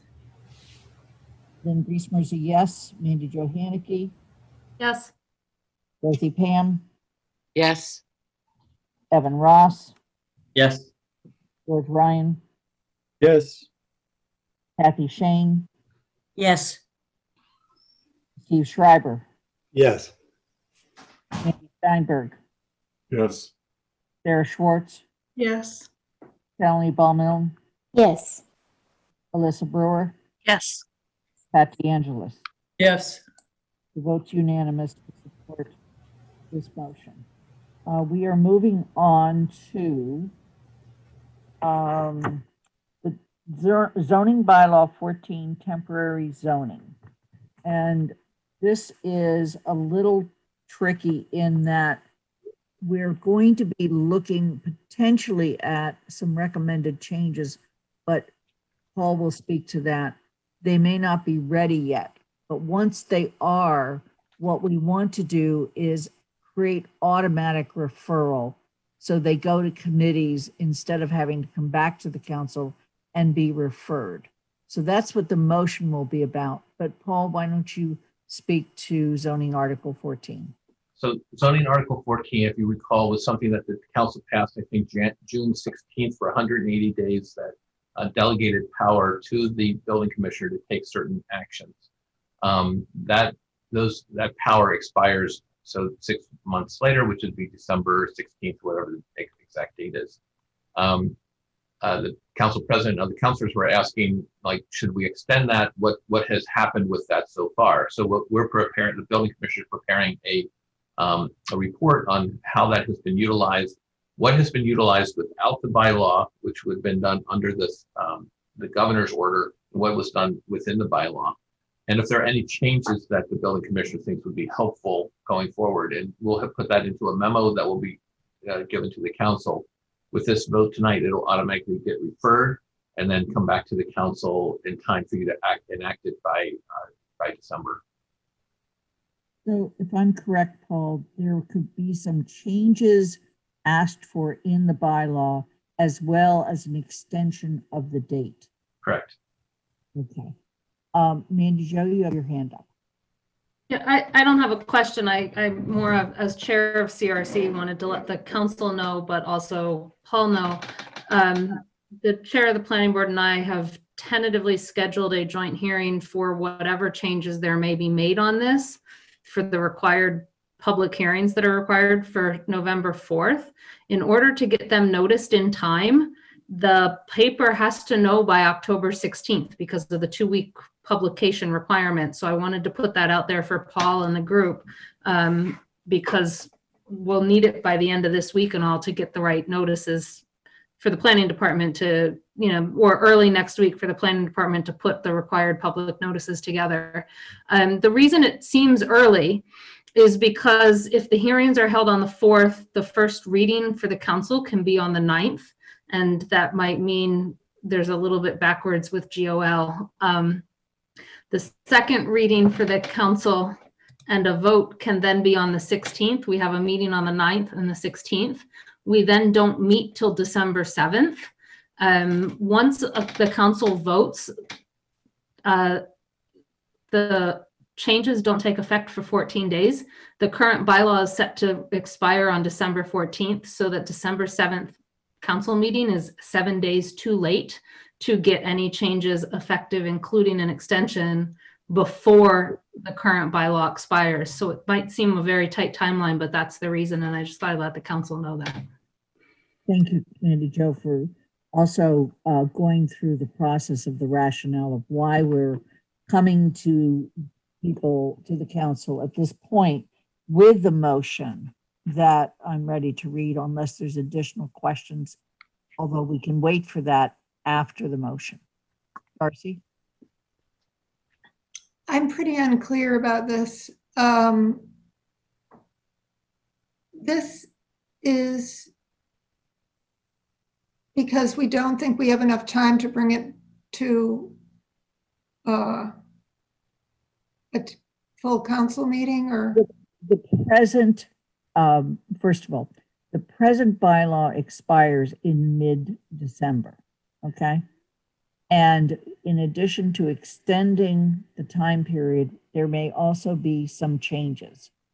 However, the people from zoning, licensing, et cetera, have not had time to pull together their complete recommendation, but they will be doing that, we hope, no later than the end of this week, the beginning of next.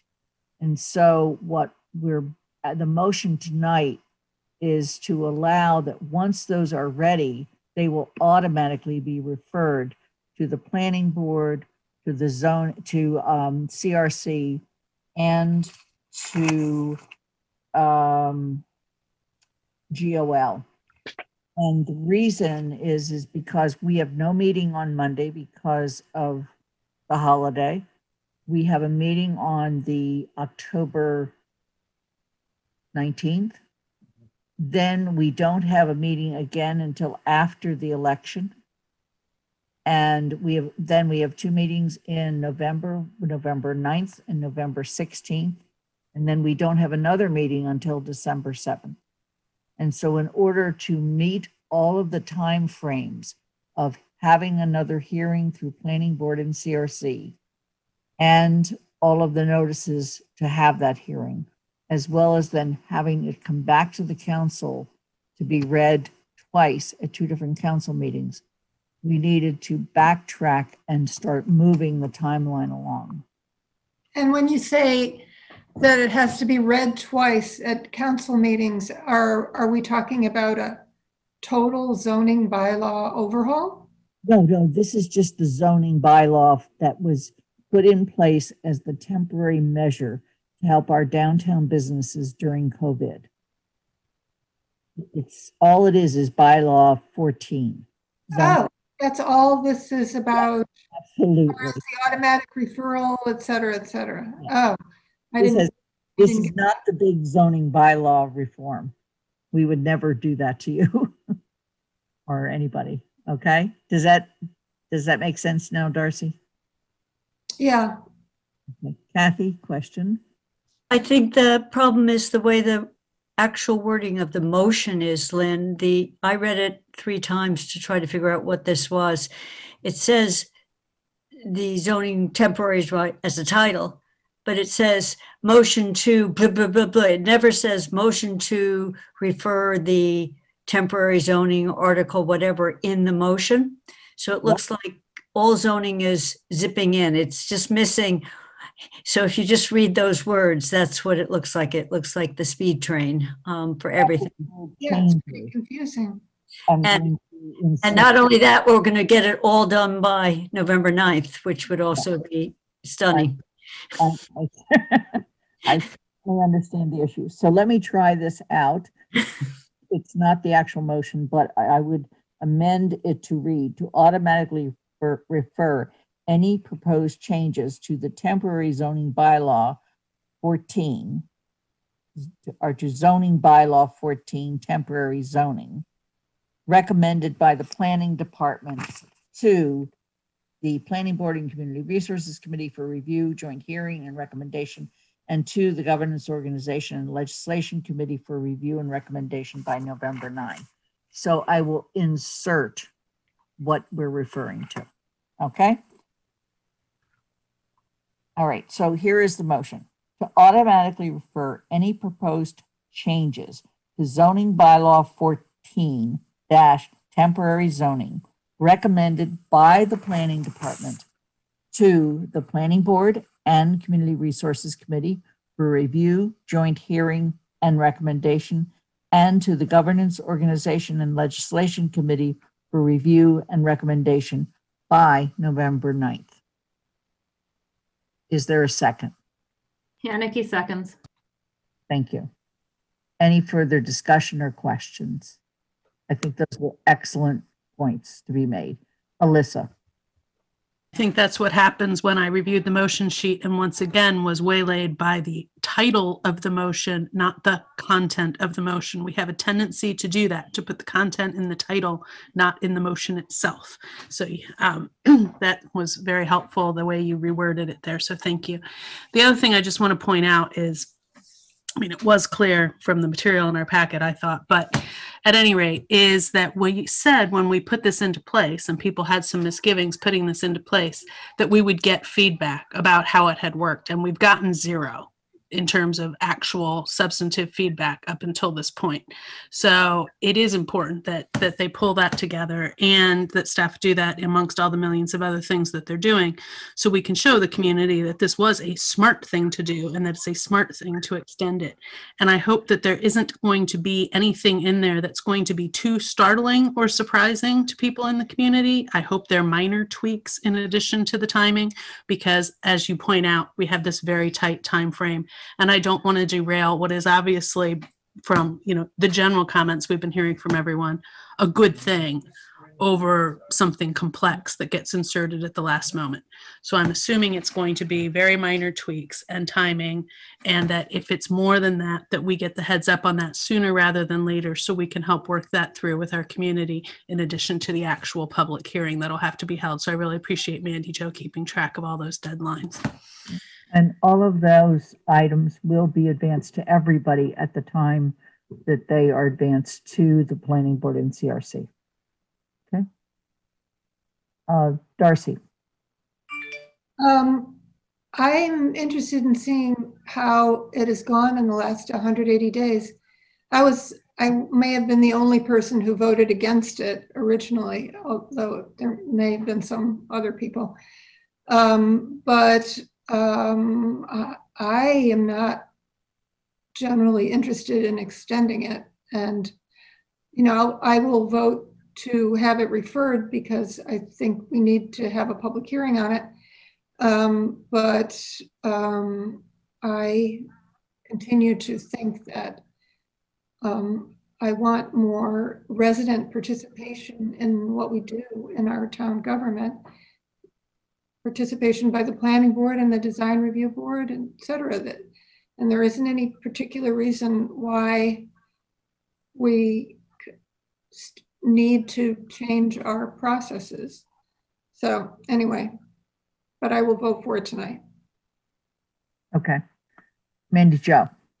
It's somewhat related to zoning bylaw 14, but at the same time we passed zoning bylaw 14, we passed a amendment to the town council policy on delegation of public ways, or delegating authority on public ways. I forget what the title of the policy is. I asked that the manager look at that to see if any concurrent changes are required for that too. It's not as tight of a timeline because it doesn't require a public hearing because it's a council policy, but it'd be good to do them at the same time. And if there are any, then those would be referred to TSO. Town council policies generally go to GOL. Public way? It's a policy delegating town council authority. Okay. But no, it would be both. It went to I public. think it went to both last time. Yeah, it did. It went to public way and then to GOL. Paul, comment on any of this? We will get those to you hopefully this week, so everybody will see what's being recommended. I don't think there'll be many surprises, and I really haven't had a detailed conversation with the building commissioner and planning director about exactly if they had some tweaks. They didn't think it was significant though. Okay. And any comment on the public way issue? No, yeah, I think that's a good point on that, and I'll look at that and see because we did make them concurrent. It makes sense to stay that way. Should we be amending the bylaw to include TSO and on that one as well then? I mean, amending the motion to include TSO. So the motion is just for the bylaw itself.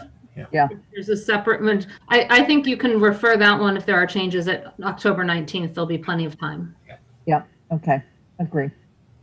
All right. So the motion, which has been made and seconded, is to automatically refer any proposed changes to zoning bylaw 14 temporary zoning recommended by the planning department to the planning board and community resources committee for review, joint hearing and recommendation, and to the governance organization and legislation committee for review and recommendation by November 9th. Any further discussion? And we'll move to a vote, and we start with Grieschmer, and it's a yes. Haneke? Yes. Pam? Yes. Evan Ross? Yes. George Ryan? Yes. Kathy Shane? Yes. Steve Schreiber? Yes. Steinberg? Yes. Sarah Schwartz? Yes.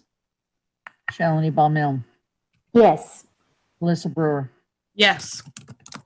Pat DeAngelis?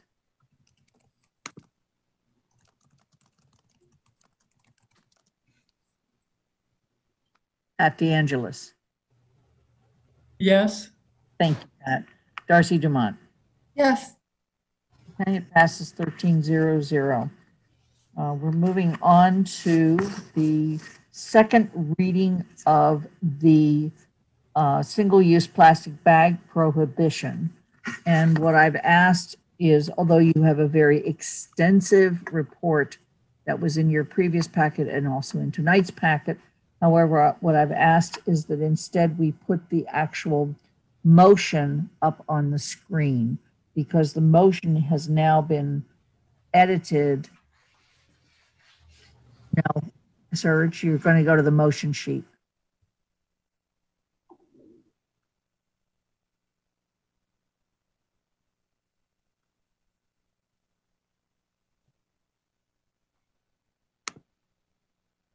Just a second. I'm making sure I have the right document. Certainly.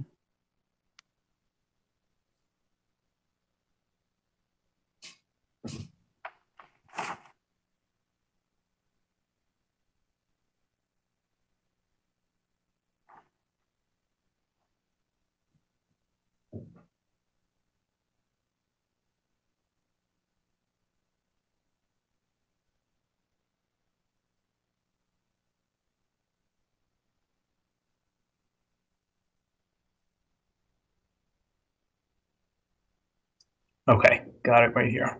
And you want to go all the way to 8C.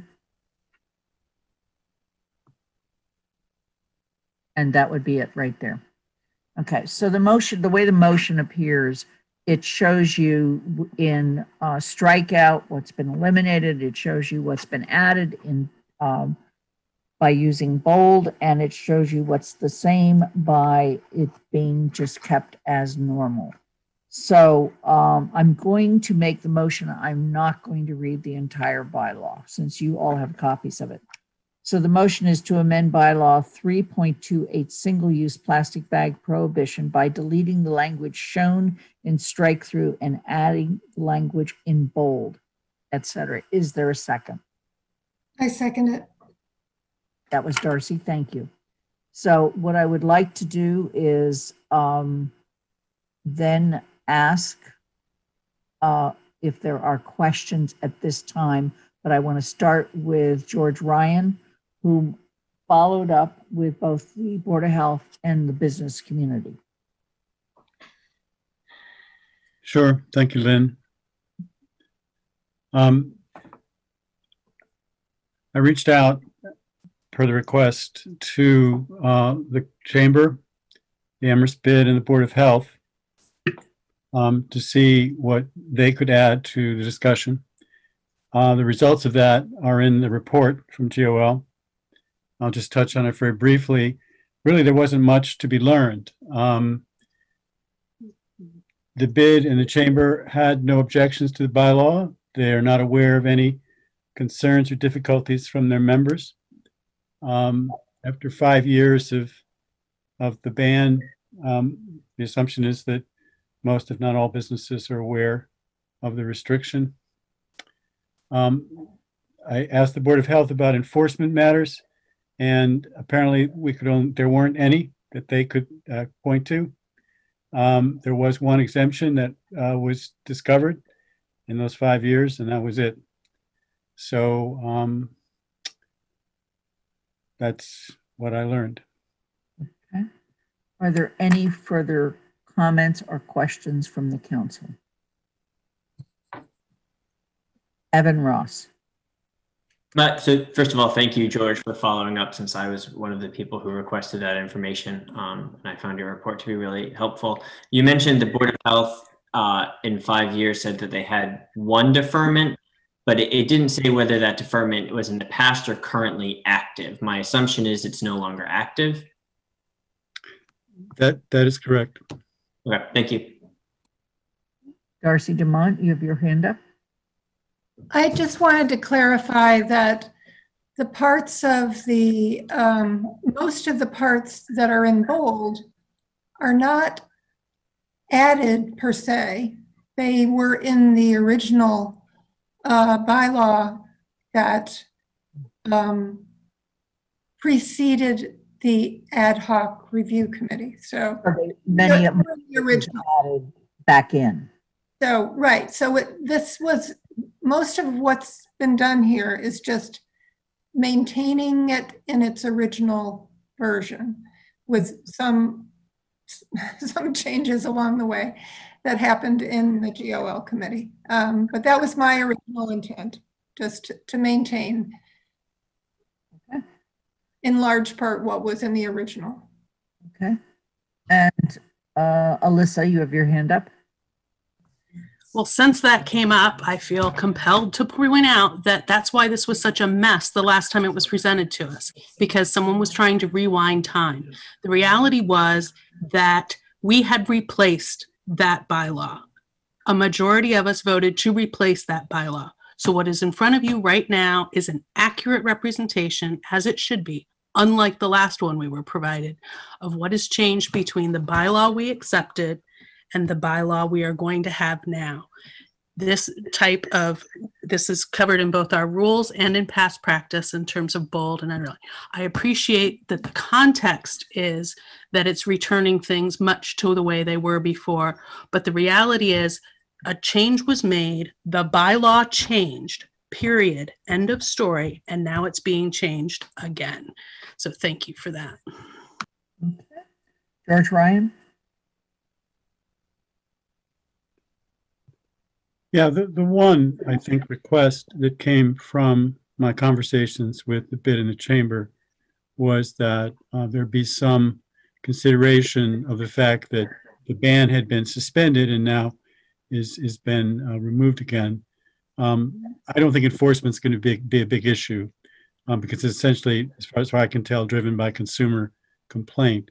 But there'd be some consideration given to businesses in the first month or two as they go back to finding replacements for the plastic bags they've been using. And So, this is all related to COVID. yeah. Okay. Mandy Jo? Yeah, I just want to respond to that and say I don't want us to get bogged down on that because the bylaw's in effect right now. Once the governor removed his suspension, we have one on the books. It's still in effect. We've never suspended ours. So that request should go to the Board of Health. What we're doing today isn't going to change the fact that once the governor lifted his order, they had to go back to not using plastic bags because we had one on the books. So if they're seeking any type of non-enforcement, that should go to the Board of Health for a request. All right, any other comments at this time? The motion's been made and seconded. We'll begin the vote. And I will begin with Haneke. Yes. Dorothy Pam. Yes. Evan Ross. Yes. George Ryan. Yes. Kathy Shane. Yes.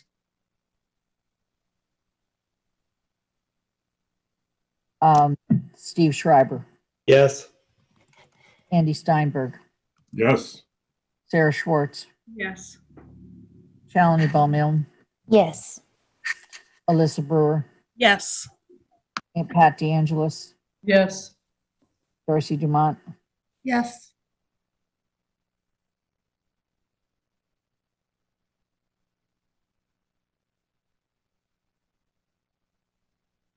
Are you frozen, Lynn? And Lynn Griesmer's a yes. I'm frozen. Oh, thank you. Did I unfreeze? We are going to move past appointments because we've done all of those. We're going to go to committee and liaison reports. Mandy Jo. Not much to report. I already mentioned that the tentative hearing for if there are any changes to zoning bylaw Article 14 will be November 4th. I think it's tentatively scheduled for 8 p.m. But we'll be working on that over the next week and a half to make sure it's noticed in time and that it gets on the bulletin board and all in time for everything. We had a nice discussion on housing, comprehensive housing policy, and on moving forward with zoning bylaw priorities. We'll continue both of those discussions going forward, and I'll keep you updated and probably write a report soon with more detail on both of those. Kathy, you have your hand up. Do you have a question or a comment? My comment is just I need to leave the meeting early, so I don't want you to think that I lost connection. I'm leaving on purpose. Thank you, Kathy. We appreciate that. Before you leave, anything on JCPC? No, JCPC, we just had the one meeting in September, and we won't be meeting again until February-ish after decisions are made and how much the town has to spend for the following year. Okay. Andy, Finance Committee. Yes, very briefly. Last time we met, I made reference to the fact that the next meeting will be tomorrow and gave the date. It is still tomorrow that we're meeting at 2 p.m. There is reference in the town manager's report to information that has been developed by staff to present to the Finance Committee for consideration regarding inventory issues, capital issues, and the fourth quarter and year-end finance report, amongst other material. The Finance Committee packet is available on the town website, and so that it can be easily found. If you have problems finding it and you're interested, then just shoot me a private email and I will send you the link to it to make it easy for you. The Finance Committee has not been using SharePoint because we have members of the committee who are not counselors.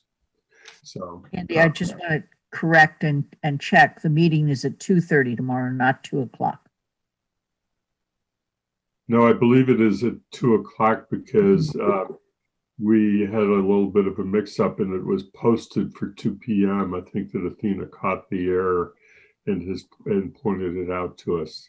So Athena, do you want to just confirm that it's 2:00 tomorrow? Posted for 2:00 tomorrow. Thank you. Okay. GOL, George. Yeah, just first of all, we meet on this Wednesday, the 7th, and the hope is that we will complete our review of the 2 wage theft bylaws.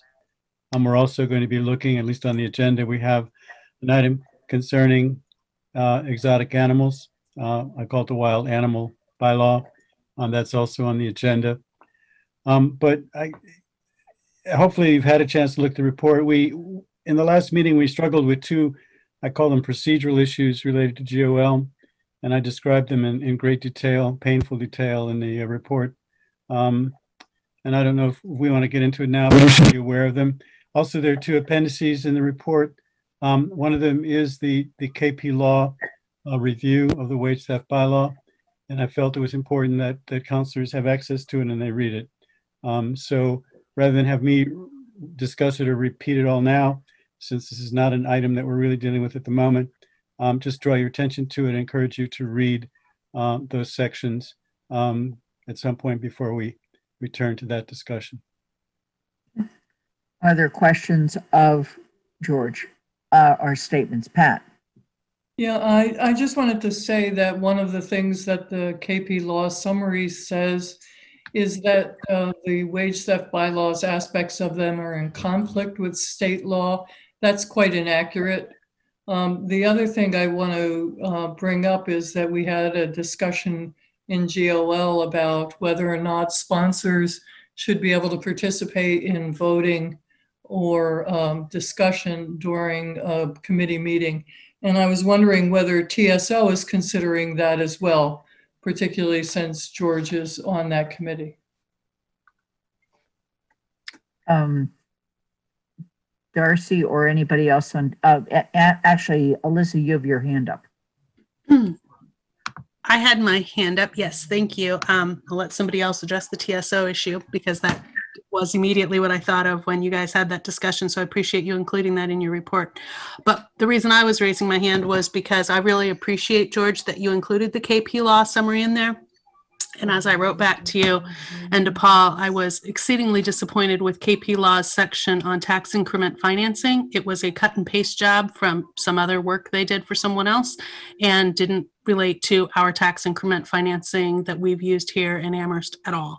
So hopefully that will be clarified a little bit before that section, which is a admittedly small section of the wage theft portion, is brought back to us so that that doesn't continue to cause confusion when it was a meaningless set of data that didn't have anything to do with what's actually happening in Amherst.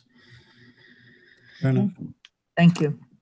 Are there any comments on whether TSO has also had this question as to whether sponsors who are also counselors, because counselors are the people who sponsor both bylaws as well as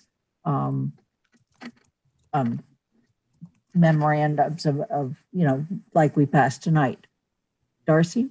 Yeah, no, we haven't discussed that per se, but it seems like if it's an issue that is being brought up in multiple council committees, then it's a town council issue. It seems to me like it doesn't fall into the category of what an actual conflict of interest is, but it seems like if it applies, if it's a concern in committees, then we should have a policy for the whole council, right? Yes, and if we would like, we can put it on an agenda. I will tell you exactly what I said as a member of GOL, and that is that a person who is a counselor has a right to vote at all times. We have never had any restrictions, whether you're a sponsor or whatever, and it's always been clear who the sponsors are. That's my personal position, and at this point, GOL did not we didn't take any votes So, but we did not make a decision to restrict voting to only people who were not sponsored either. Dorothy? Well, I totally agree with you. I think to not allow sponsors to vote would result in all kinds of gaming, where if you wanted to vote for an issue, you would try to get somebody else to sponsor it, but you would do the work. I mean, it's like all kinds of strange workarounds. I mean, obviously, we were elected to make decisions, and we have ideas and we have things that we bring forward. And I think that we all have an equal vote.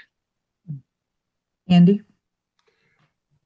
So, since I was the one who raised the issue at the GOL committee, I want to explain a little bit more about it, about what my concern was and why I was uncomfortable with it. And it does reflect only on the single committee, because all of the comments that have been made that just sponsoring a resolution does not create a conflict of interest under the state statute that defines conflict of interest, and sponsor members should be free to vote at the council level. And I frankly don't have any hesitation whatsoever about other committees. GOL, the reason I was uncomfortable about it is, and I'll use a plastic bag as an example because we just talked about it. There was a lot of discussion that went back and forth between Darcy, who is the sponsor of that particular change and had made that request, and the committee to try and work through a series of issues. And the committee had a very clear responsibility, which is to meet the charge of the committee to see that the bylaw that was being presented for amendment was clear, consistent, and actionable. And the sponsor had a very clear role in advocating to make sure that the amendment came out in a way that would satisfy the committee's interest, but would also satisfy the sponsor's goal. And that process worked, I thought, very well in the example that I just gave.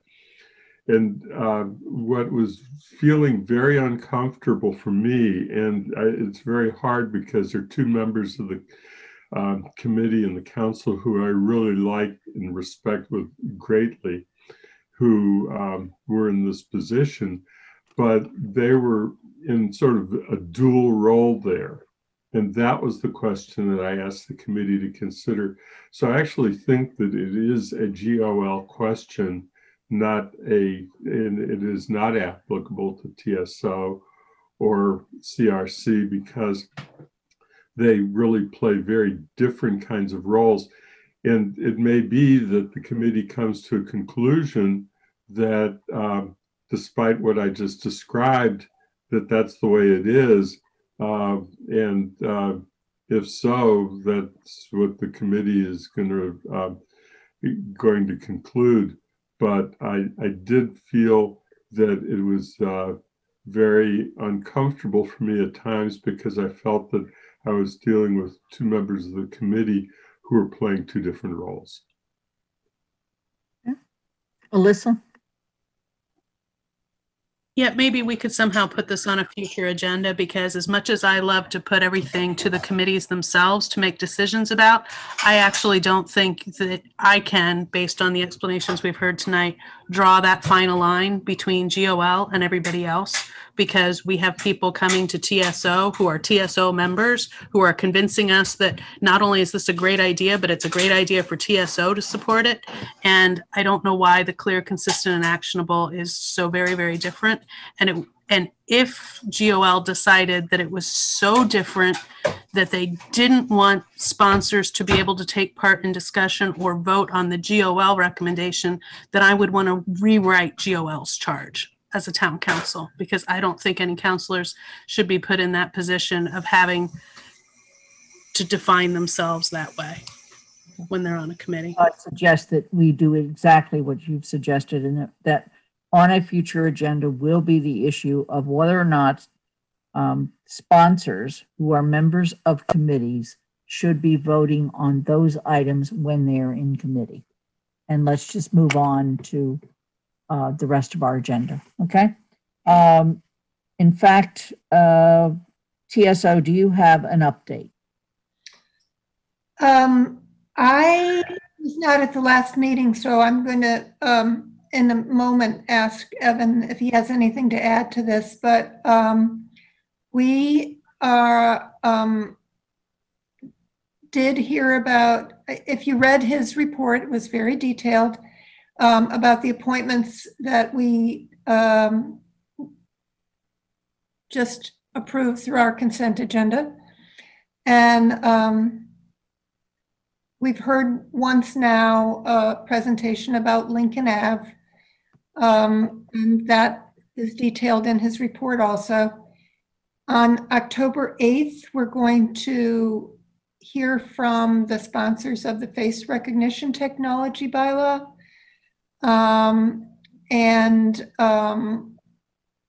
We're also going to get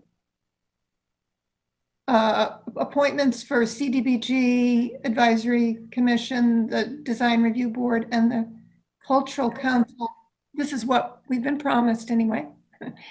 That's what we're expecting. We hope to get the Community Safety Committee appointments by the October 22nd committee meeting.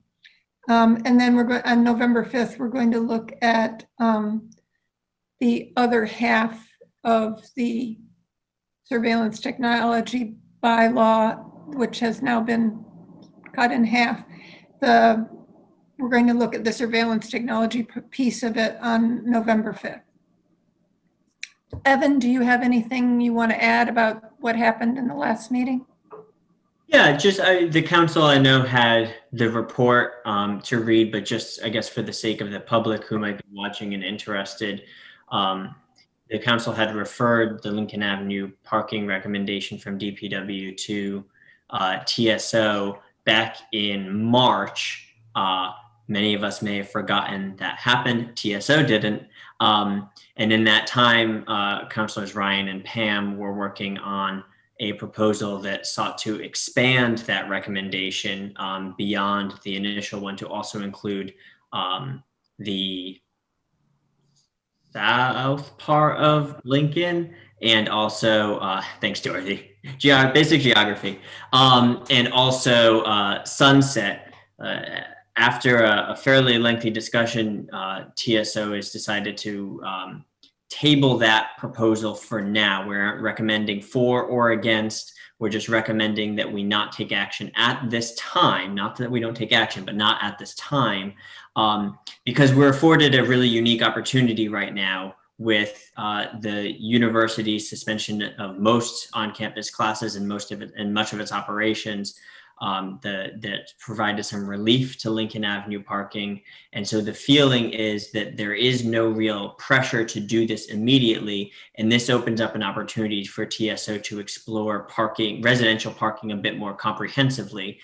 Because during the public hearing, we heard from other counselors in other districts who cited parking issues or complaints from residents about parking in their districts. And there was some questioning about why Lincoln Ave and why not some of these other areas. And so this just opens up an opportunity for us to have a larger conversation about residential parking that will allow us to better contextualize whatever decision is made on Lincoln Avenue. And so I want to make sure that the people who push for the Lincoln Avenue parking changes don't feel that they've been forgotten, don't feel like we're recommending against the proposal. We are just using the time that has been afforded to us by this crisis to have a larger and more comprehensive conversation about parking so that we can make a better and more informed decision, both about Lincoln Avenue, but also about parking elsewhere in town. Thank you. Are there any questions regarding committee reports? Are there any reports for liaisons? Darcy. The Transportation Advisory Committee had a meeting after a very long break this last Thursday. was it Thursday? Yes. And they just discussed what they want to do as a committee in the future. And they are actually, I neglected to mention that they are coming to our meeting, the TSO meeting on the 8th. Aaron Hayden, their chair, is going to present to us basically on what he sees as the relationship of the TAC to the TSO. The members pretty much agreed in that meeting on Thursday that they assume that they will be just starting up meeting every 2 weeks again. But they're still discussing.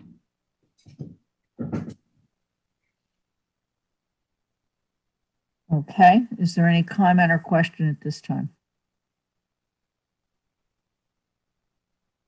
All right, then we've already approved the minutes, so we're moving on to the town manager's report. Paul. Thank you, Lynn. So a few things. One is I want to give credit to our acting town clerk for getting a $34,000 grant to help make sure that our poll workers are safe and that we can make improvements into our polling locations. And you know, so I just heard in her initiative was really appreciated, and she put in the grant. We got a word on it right away, so that was really an exciting thing. It's her first grant too, so she's very proud of that, which is really good. Along the same lines, this week she's conducting poll worker trainings, and so these are things that are going on. So an opportunity to, after listening to the wardens, to actually do the training on the poll workers. We are preparing to bring to the council a sort of a revised, narrowed down design for the North Common, and to see if it's something that the council would like to take on as a project. The money has already been appropriated for the most part. When this last came up, it came up with the select board was still in office, and the select board said, this is not for us to decide. It's really up for the council to make a decision. And so it's sort of had some time, and now under COVID, and we understand what our financial situation is, the project was the way it was designed was too much for what our funding was. So we're looking at narrowing it down, but still think it's really important to move forward on. So this will be the first time the council will get to look at it. So that's coming up in the next meeting, or one after that. I forget which one it is, but we're working on that for the council. I assume you'll want to take some time to think about it. That'd be on your schedule.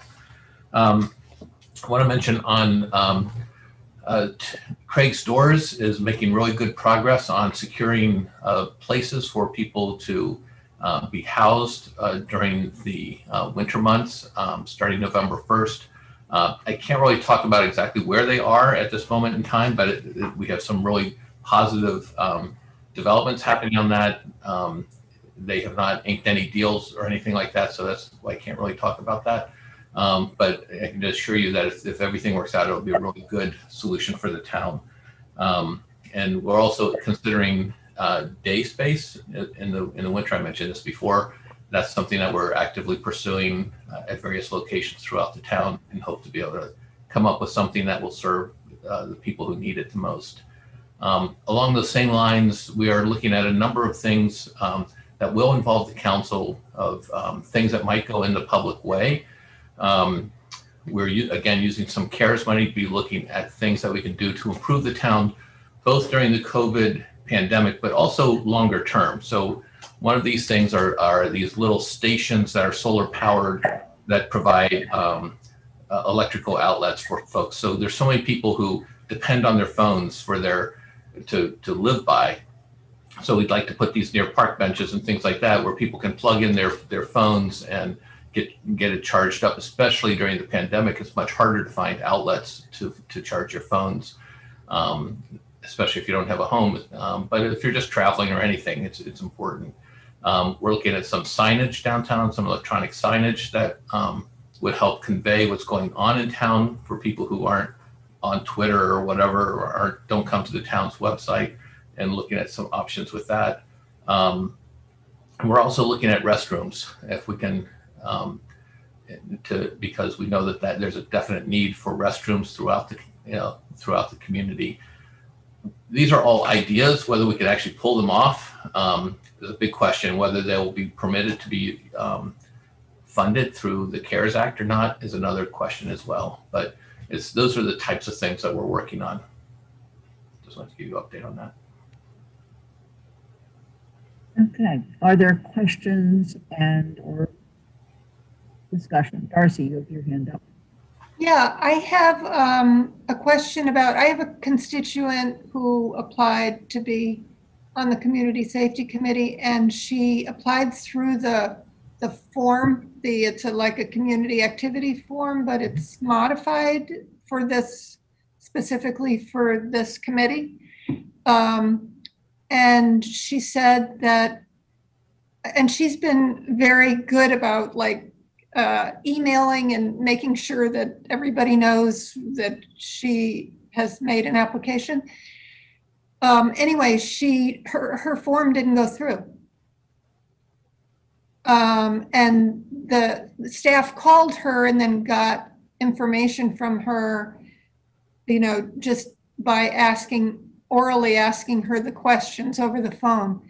I just am a little worried about other people who aren't as, like if they didn't write an email saying, by the way, this is the cover letter for my application. How will you know who has applied if they're not going through? Well, I don't know what the issue was on that one. I know she did email and say, did you get it? And we didn't. So we have gotten others. It's working for other people. So that's why I had Angela call and say, can you help her get through? If it's not, how can we help her if it's not going through the normal channels? But I mean, we'll test it tomorrow. But we have received other people applying. So if you hear other people, that's not that individual. It might be something, a more systemic issue. Then we need to jump on that. Okay. Thank you. Dorothy, you have your hand up? Yes. Paul, I want to ask some questions about public restroom. Sure. You mentioned possibly at Plum Brook Kiwanis Park, and I'm trying to figure out where is that? Plum Brook is on Potline. Kiwanis Park is on Stanley. And okay. So, but when we were talking about Kendrick Park Playground, we had quite in many of the meetings, and we talked about the need of a restroom there. It's in the middle. It's like a traffic island with road traffic all around it. So crossing the street with small kids and walking quite the distance to, I think there was a restroom you said at the high school, which probably does not exist now for the public.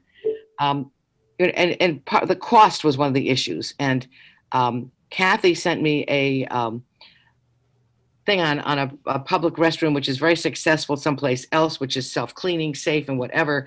And it was very, very expensive. Okay. And so I know cost was a big issue. So that now that we have the possibility of using COVID money, I would think that the place to put one of these public restrooms would be at Kendrick Park, since this was brought up by many people in the various meetings and forums on that. Because it's to do a good, safe one that's not going to be a nuisance and a problem is expensive. Is there any possibility, or have you been thinking about that? yeah, so we've looked at, we're looking at different locations downtown. There's a need downtown for sure. Locating one downtown that looks nice is really a big challenge. The ones in the parks can look sort of like they can look like a park. Like you see it at National Park or something. They don't. But downtown, I think people will really care what a restroom looks like. So finding the right location for it and finding a lot of these things when they come off the shelf, they're not exactly what you want to see. So I think Steve Schreiber has sent some examples of things that do work. But again, some of these things are very either innovative and look very, or they're very expensive that way too. Expensive. Yeah. But maybe good. And there are other requirements. You have to have water, you have to have sewer, you have to have all these things available to it. Cindy Jo, you have your hand up. I just wanted to say yay on finding ways to use the COVID money that can improve the town for more than just during the COVID. So I like the idea of kiosks. I love the idea of public restrooms. So hopefully we can get approval to do that and it'll work out. George, you have your hand up.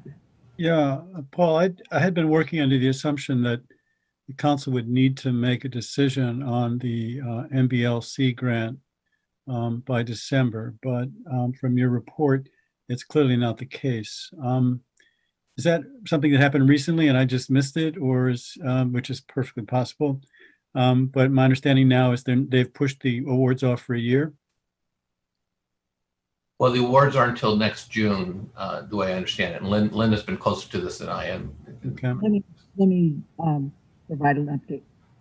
What the MBLC decided to do this year, because they were concerned that the new towns that they might offer money to wouldn't be able to take it because of fiscal issues.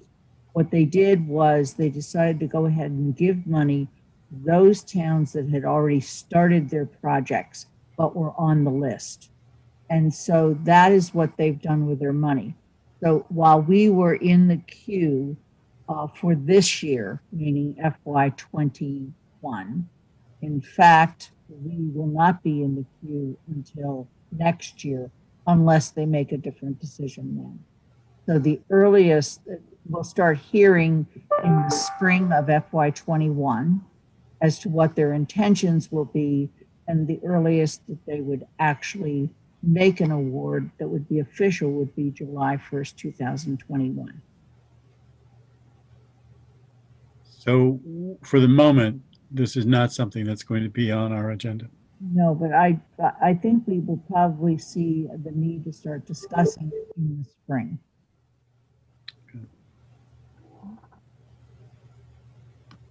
Shalini, you have your hand up? Yes. Do we have a cutoff date for the community safety committee's applications for interview?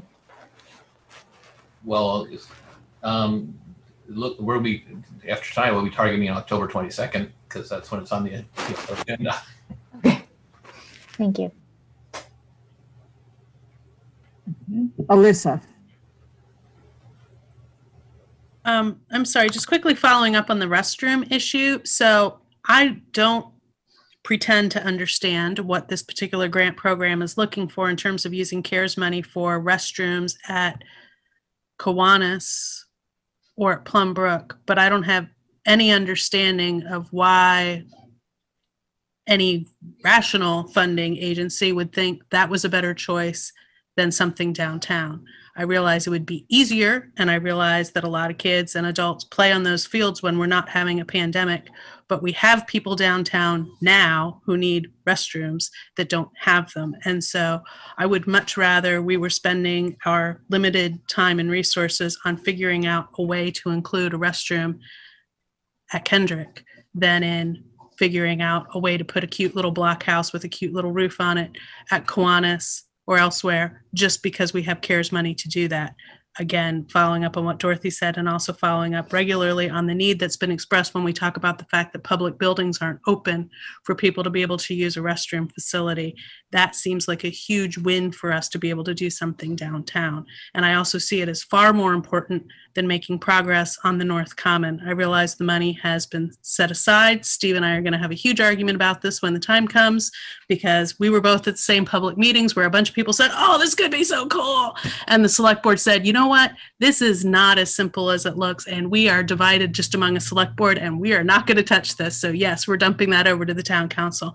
And so Steve and I can fight about that for hours when it comes back to the town council. But again, we have limited time. So I don't want to talk about North Common. I don't want to talk about restrooms at Kiwanis or Potwin. I want to talk about a restroom downtown that will actually help people now and in the future, like the information kiosks, like the chargers will. I just think that's a way better deployment of our resources. It's not an either or situation. We hope to be able to do everything. Melanie, you have your hand up. Yeah, I just want to follow up also about making our meetings accessible to people with disabilities. And one conversation we've been having is about trying to get Otter for transcribing our meetings on Zoom. However, I've spoken with at least 3 different people with disabilities, and they have shared that that's not a good enough translation mechanism, because there's a lot of emotion and everything that a person is able to do, but it's not captured in that. And so maybe that's something we need to have a discussion as a council, or just how do we send out the message and communicate to people and accommodate and make that a priority. So Otter, just so people know, is that it's our meetings are transcribed after the fact when they go up on YouTube, so you can read the closed caption after the fact. It's not done in real time. If someone wants to participate in real time, there isn't a closed caption feature. Although I think that's changing. You know, Zoom keeps improving, and Otter is a third-party thing that does real-time closed captioning. I have not seen it in action, but it's the thing that seems to be being recommended by people. And so we were looking for a technological solution to making our meetings more accessible to people, much like TV, Amherst Media, everybody does, or whoever with closed captioning. If you are talking about American Sign Language interpretation, which I think some people are asking for, would require, there would be a significant investment and significant commitment from the town to say we want it, and you would have to choose which meetings you want. And if you want to just do council meetings, it's several $100s per meeting to hire someone to come in and do ASL. So just a budgetary decision, I think would be a great thing to do. There are people out there who do this, especially in Zoom. It makes it super easy because people can often do it from home. You usually have to hire 2 ASL interpreters because it's a very intensive job, so you need to trade off. And so, but when we try to do it, it can cost several $100s per meeting. Dorothy, you have your hand up. At Holyoke Community College, they have just started a contract with Kaltura. And Kaltura is you bring your video in through Kaltura, and they will do machine translating right away. If you say, no, I want to have human captioning, you ask for that, and there's a delay, maybe of a day. There's been a lot of this going on, so maybe 2 days at the most. That is something that's out there. So if you could have your tech people look into it and see if that has any possibilities for what you need. Can I just follow up? Yes, Shalini. Yeah, I spoke with somebody who has functional blindness, and she was just saying that there are different ways to communicate, and some of them were not involving cost, but more in the sense of like the way we write our, when we send out our emails, or even the meetings, the way they're posted.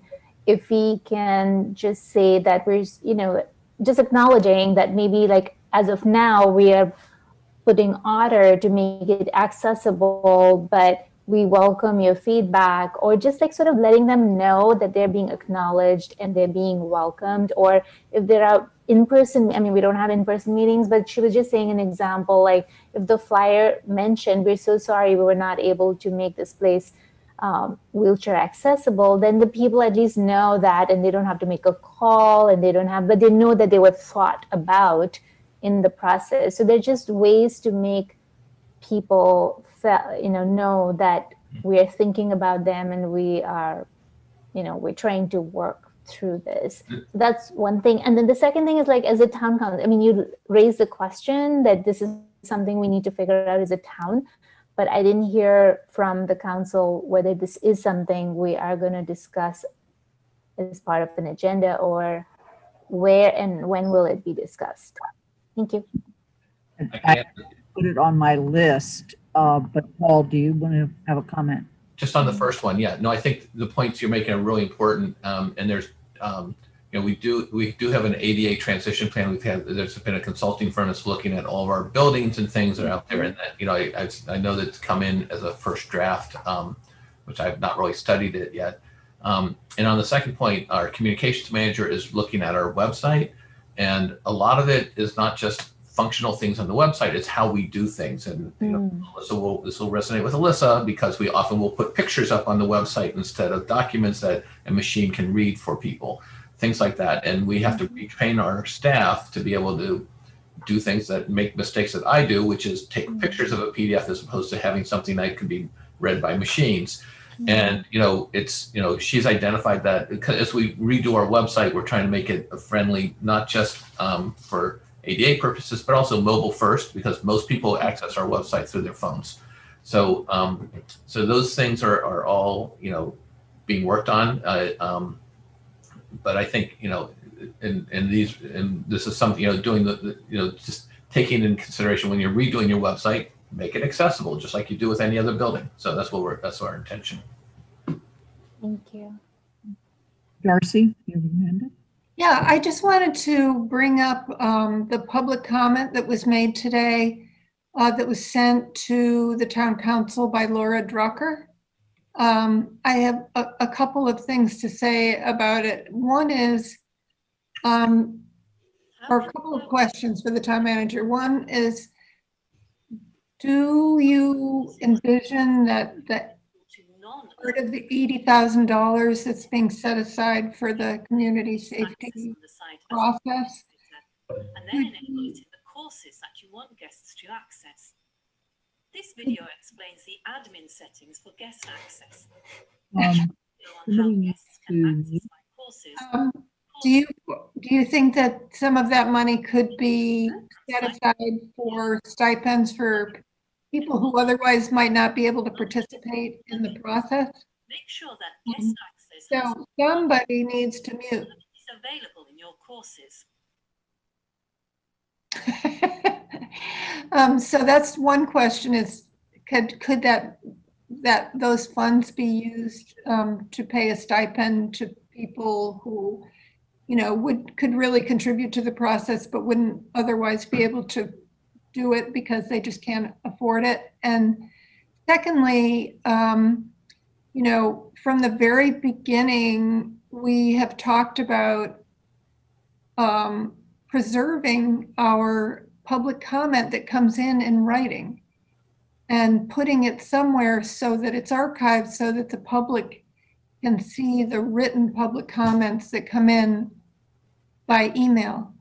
And so I have those two questions of can we get a system going to preserve our public comments, and can we use funds for stipends?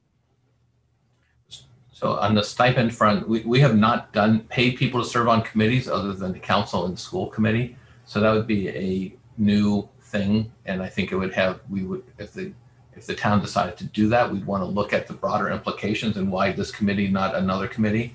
But I understand the need and and how people take on expenses. That being said, so it's something to consider, but we don't have a policy for doing that, and we don't know what the ramifications and why would you choose this committee versus a different agricultural committee or something. It's we want to make sure that we're fair about it, but we don't want to exclude folks from serving either. So I don't have a good answer for you on that, other than just we've never done it before, which is not a great answer. That was a huge issue and point made by the Black Lives Matter people who came to our meetings repeatedly. And the other issue about somehow. Let me try to sort through the other issue. We all received Laura's comment. The question is whether or not every email we receive is public comment. And so there have been from time to time that we have assembled around a certain topic, comments that we receive by email. What we have not done is consistently gathered emails like we received today that said, if I could be a public comment, I would make this comment. And I think we need to come up with a way in which we differentiate, because the issue of publishing all emails, though they are a matter of public record, is a whole lot different than publishing what somebody might be giving us because it was meant to be public comment.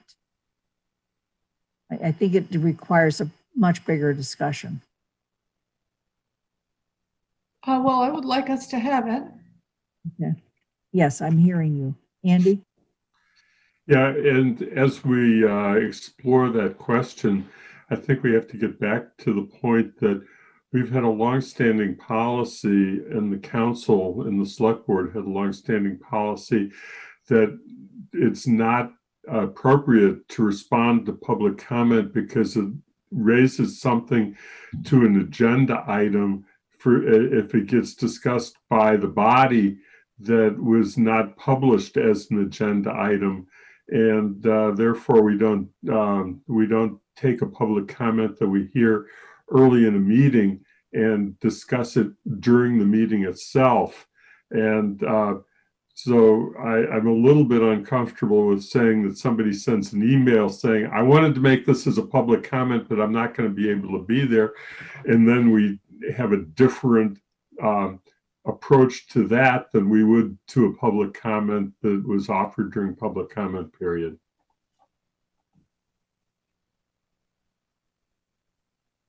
Right. I think that's a much more in-depth agenda item for a future discussion. So are there any other comments on the town manager's report at this time? Dorothy? I had marked down things that I wanted to follow up on. One was providing some kind of childcare for town staff. And I think that's a great idea. I think the town staff probably works hard all the time, but it's certainly been working extraordinarily hard since the town council started, and then double hard under COVID. What are some of the thoughts that you have for how you would do that? So LSSC is examining that. The school department is working with the school department. They're looking at their 3 after-school programs that are not working now because they're not. So repurposing the people who used to do that work, and again using some CARES funds to be able to offer childcare during the day for people who otherwise might not have childcare. If we have the capacity and the interest, we'd love to be able to open that up to the entire community, because it's not just town employees who need help, it's a lot of people who need help. We're looking at the middle school as being a location for that. We also have looked at the Bang Center as a potential location for that. It's something that LSC has been working very closely, working very hard on, and looking at the state guidelines. The governor has made the guidance a little bit easier to comply with to be able to provide that kind of service. So yes, we're looking at that very actively. Okay. Maybe Joe, you have your hand up. Yeah, I hear the middle school mentioned for something like that, and the mother in me of a middle schooler starts freaking out. I've got a student who really wants to go to school, so I would encourage and highly recommend that whatever happens does not affect how many students in the middle school can attend middle school in person when we finally get to be able to go in person. Because having a childcare program that the middle school parents would then have to say to their children, oh, you can't go 2 days a week or 1 day a week anymore because we're offering childcare to so-and-so, would be yet another devastating blow to that. So I assume you're not going to compromise any of that and that Mike would never do that, but I'm going to put a plug out there to make sure that it does not get compromised. No, the superintendent would have to make the decision where it would be located, and clearly he knows the interest of educating our students is top priority. Alyssa. I'm sorry, a brief item for a possible future discussion, and maybe it makes more sense for it to be at CRC rather than at full town council, but I'm still not sure that if it falls under CRC. One of the things the town manager mentioned in his report is, he said, I am reviewing the request to delay / decrease fees for liquor license holders. License fees are due November 1st. And so we have a board of license commissioners. They work with the town manager, town staff, and we've talked a lot about how to support local businesses. And so it feels a little weird that town council is completely disconnected from that, given that we talk a good game about supporting local businesses. And so, you know, we have a time frame coming right up, and so decisions are just going to have to be made. But I feel like it's something that, as we're continuing to sort out the role of town council committees, and the very strong executive authority we have in the charter, and now the separate board of license commissioners, where it is that that information gets fed in so that our community, we're representing them when it comes to this sort of topic. So again, town manager's just going to have to probably go ahead and make a decision, because renewals are due November 1st. But it feels like something that some town committee, probably not TSO, even though it's away, town services, perhaps CRC, because of its focus on economic development, is the kind of place where it feels like it should have a stopping off point at some point in the process, but yet, as always, without slowing things down. Dorothy. I was just thinking of something very nice I wanted to share at the end at our meeting of a wonderful experience I had walking on the Silvio Conte path, which I'd never been on before, which is down by Muddy Bridge. And it's completely handicapped accessible, raised wooden walkway. And there were also some families with children on it. And that immediately made my mind jump to maybe the town can put together a pamphlet of activities such as that, using the resources in the town that are particularly suitable for parents who happen to be homeschooling, taking care of their kids, or whatever it is, you know, like whatever combo you call it at this time. I think that, you know, you've got the people and the staff that could put that together very quickly. Andy? Yeah, just getting back to Paul quickly on the question of liquor licenses. Am I correct that would be made up by CARES Act money, or would that be a loss of revenue for the town if we relinquished some fees?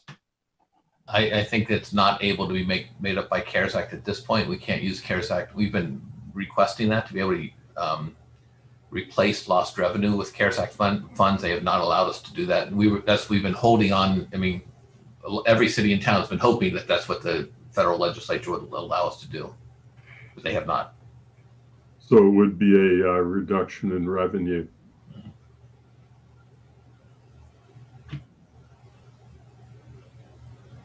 Yes, it would be. Mm-hmm. Yes. Can I just, this kind of meshes into the agenda item called town councilor comments. And I think what's really nice is we've actually had some time to have some comments tonight among us. And I appreciate that. On my list now of future agenda items, I have added sponsors. Can they vote on items they sponsor when they're in their committees? Another agenda item that's been out there for a while is liaisons, and this has come up over particularly the Amherst Housing Trust. Third one is TAC, and what TAC has done is raise the question of, does every committee in the town understand their relationship to the council? Do we know what their relationship is to the council? And should there be a discussion about that? Another one that's on my mind is we've learned some things during this period of COVID, particularly because of the use of technology. At some point, we will transition back to the town room. And what are the lessons we need to take with us? For example, I wonder if we need to provide a way that people can make public comment, but not have to be in the room, which more people have been able to make public comment and still go on and take care of their kids. So at some point, I want us to discuss what have we learned and what do we want to change. Another one is the accessibility question, which was brought up by Shalini. Another was the issue of stipends for committees that's been brought up, particularly as it relates to public safety. Another one has been the whole issue of public comment and what constitutes written versus whatever. And then the other thing, I just want to mention two things that are in the charter that I need to mention. And that is the following executive minutes were approved and released during the town council executive session on September 21st, 2020. They of executive committee June 17th, 2019, August 26th, 2019, September 23rd, 2019, August 31, 2020. The minutes of August 19, 2019 were approved and retained for future town council review and release. All approved and released executive session minutes are available at www.amherstma.gov/town-council. The other thing I want to mention is that I have automatically referred the East-West Rail resolution to GOL. That came as a request to us. I chose to sponsor the resolution, and then we have worked on it, and it's now at GOL. So I think those are the main things I needed to mention to you as president. Are there other councilor comments and future agenda items? Dorothy? A future agenda item, a lot of work has to go through before it's ready, is the question of having the whole town go with their own broadband system. Many towns in this area are doing it. And as I've mentioned a couple of times, that would be certainly related to social equity, because there's many, many things that would have to be worked out, but buildings would be wired as part of this process, and all houses would be wired. The town would then have to figure out the fee structure. And then perhaps the people who owned apartment buildings would be the ones who would pay the fee, at least in some areas. So it's a big topic, but it's related to the fact that we have many people in the same house or apartment trying to go to school, go to work, and do all of those things, all of them on the internet. And we're not equal in this way. In my house, we can have 3 people working. In other houses, you can't. And some people don't have any connectivity at all. And that is very unfair. We can't have a fair town until we get this straightened out. So this is a topic that I would like to have worked up. And if anyone who's interested in working on it with me, I would love to hear from you. And Lynn will tell us where it goes. Right. Darcy? Yeah, I have the issue that I brought up at the last meeting I attended, which is that I think we need to talk about when we would talk about when we should talk about raising our salaries so that this job is accessible to a wider range of people. And number 2, I was glad to see that CRC brought up an issue that I wanted to bring up, and they brought it up on their own, which is relooking at the process for appointing members of the planning board, which was in their report. And so I'm interested to see what the next step is with that. Thank you. And Shalini? I don't know, this is the appropriate place or time to not share it, but I had sent, I'd spoken to a few people of color in our community, and they had raised the question of renaming some of our streets locally on the based on some of the Black leaders in our community. And for example, Baker Street, or so naming it after some of the local heroes and sheroes who were Black. And if that's something the town council should take, because I feel it, in this time of despair, that might be something that is doable, and it might create, have some positive impact. Julius Lester. So we're not going to get into debates or taking these topics up. They have to be on an agenda. Are there any other comments at this time? So that is councilor comments and also future agenda items. And we have taken care of the item that was 48 hours, which was the resolution. There's no executive session. And Andy, I want you to note, we are adjourning at 9:43. Have a nice evening. Yay. Good night, everyone. Acknowledged.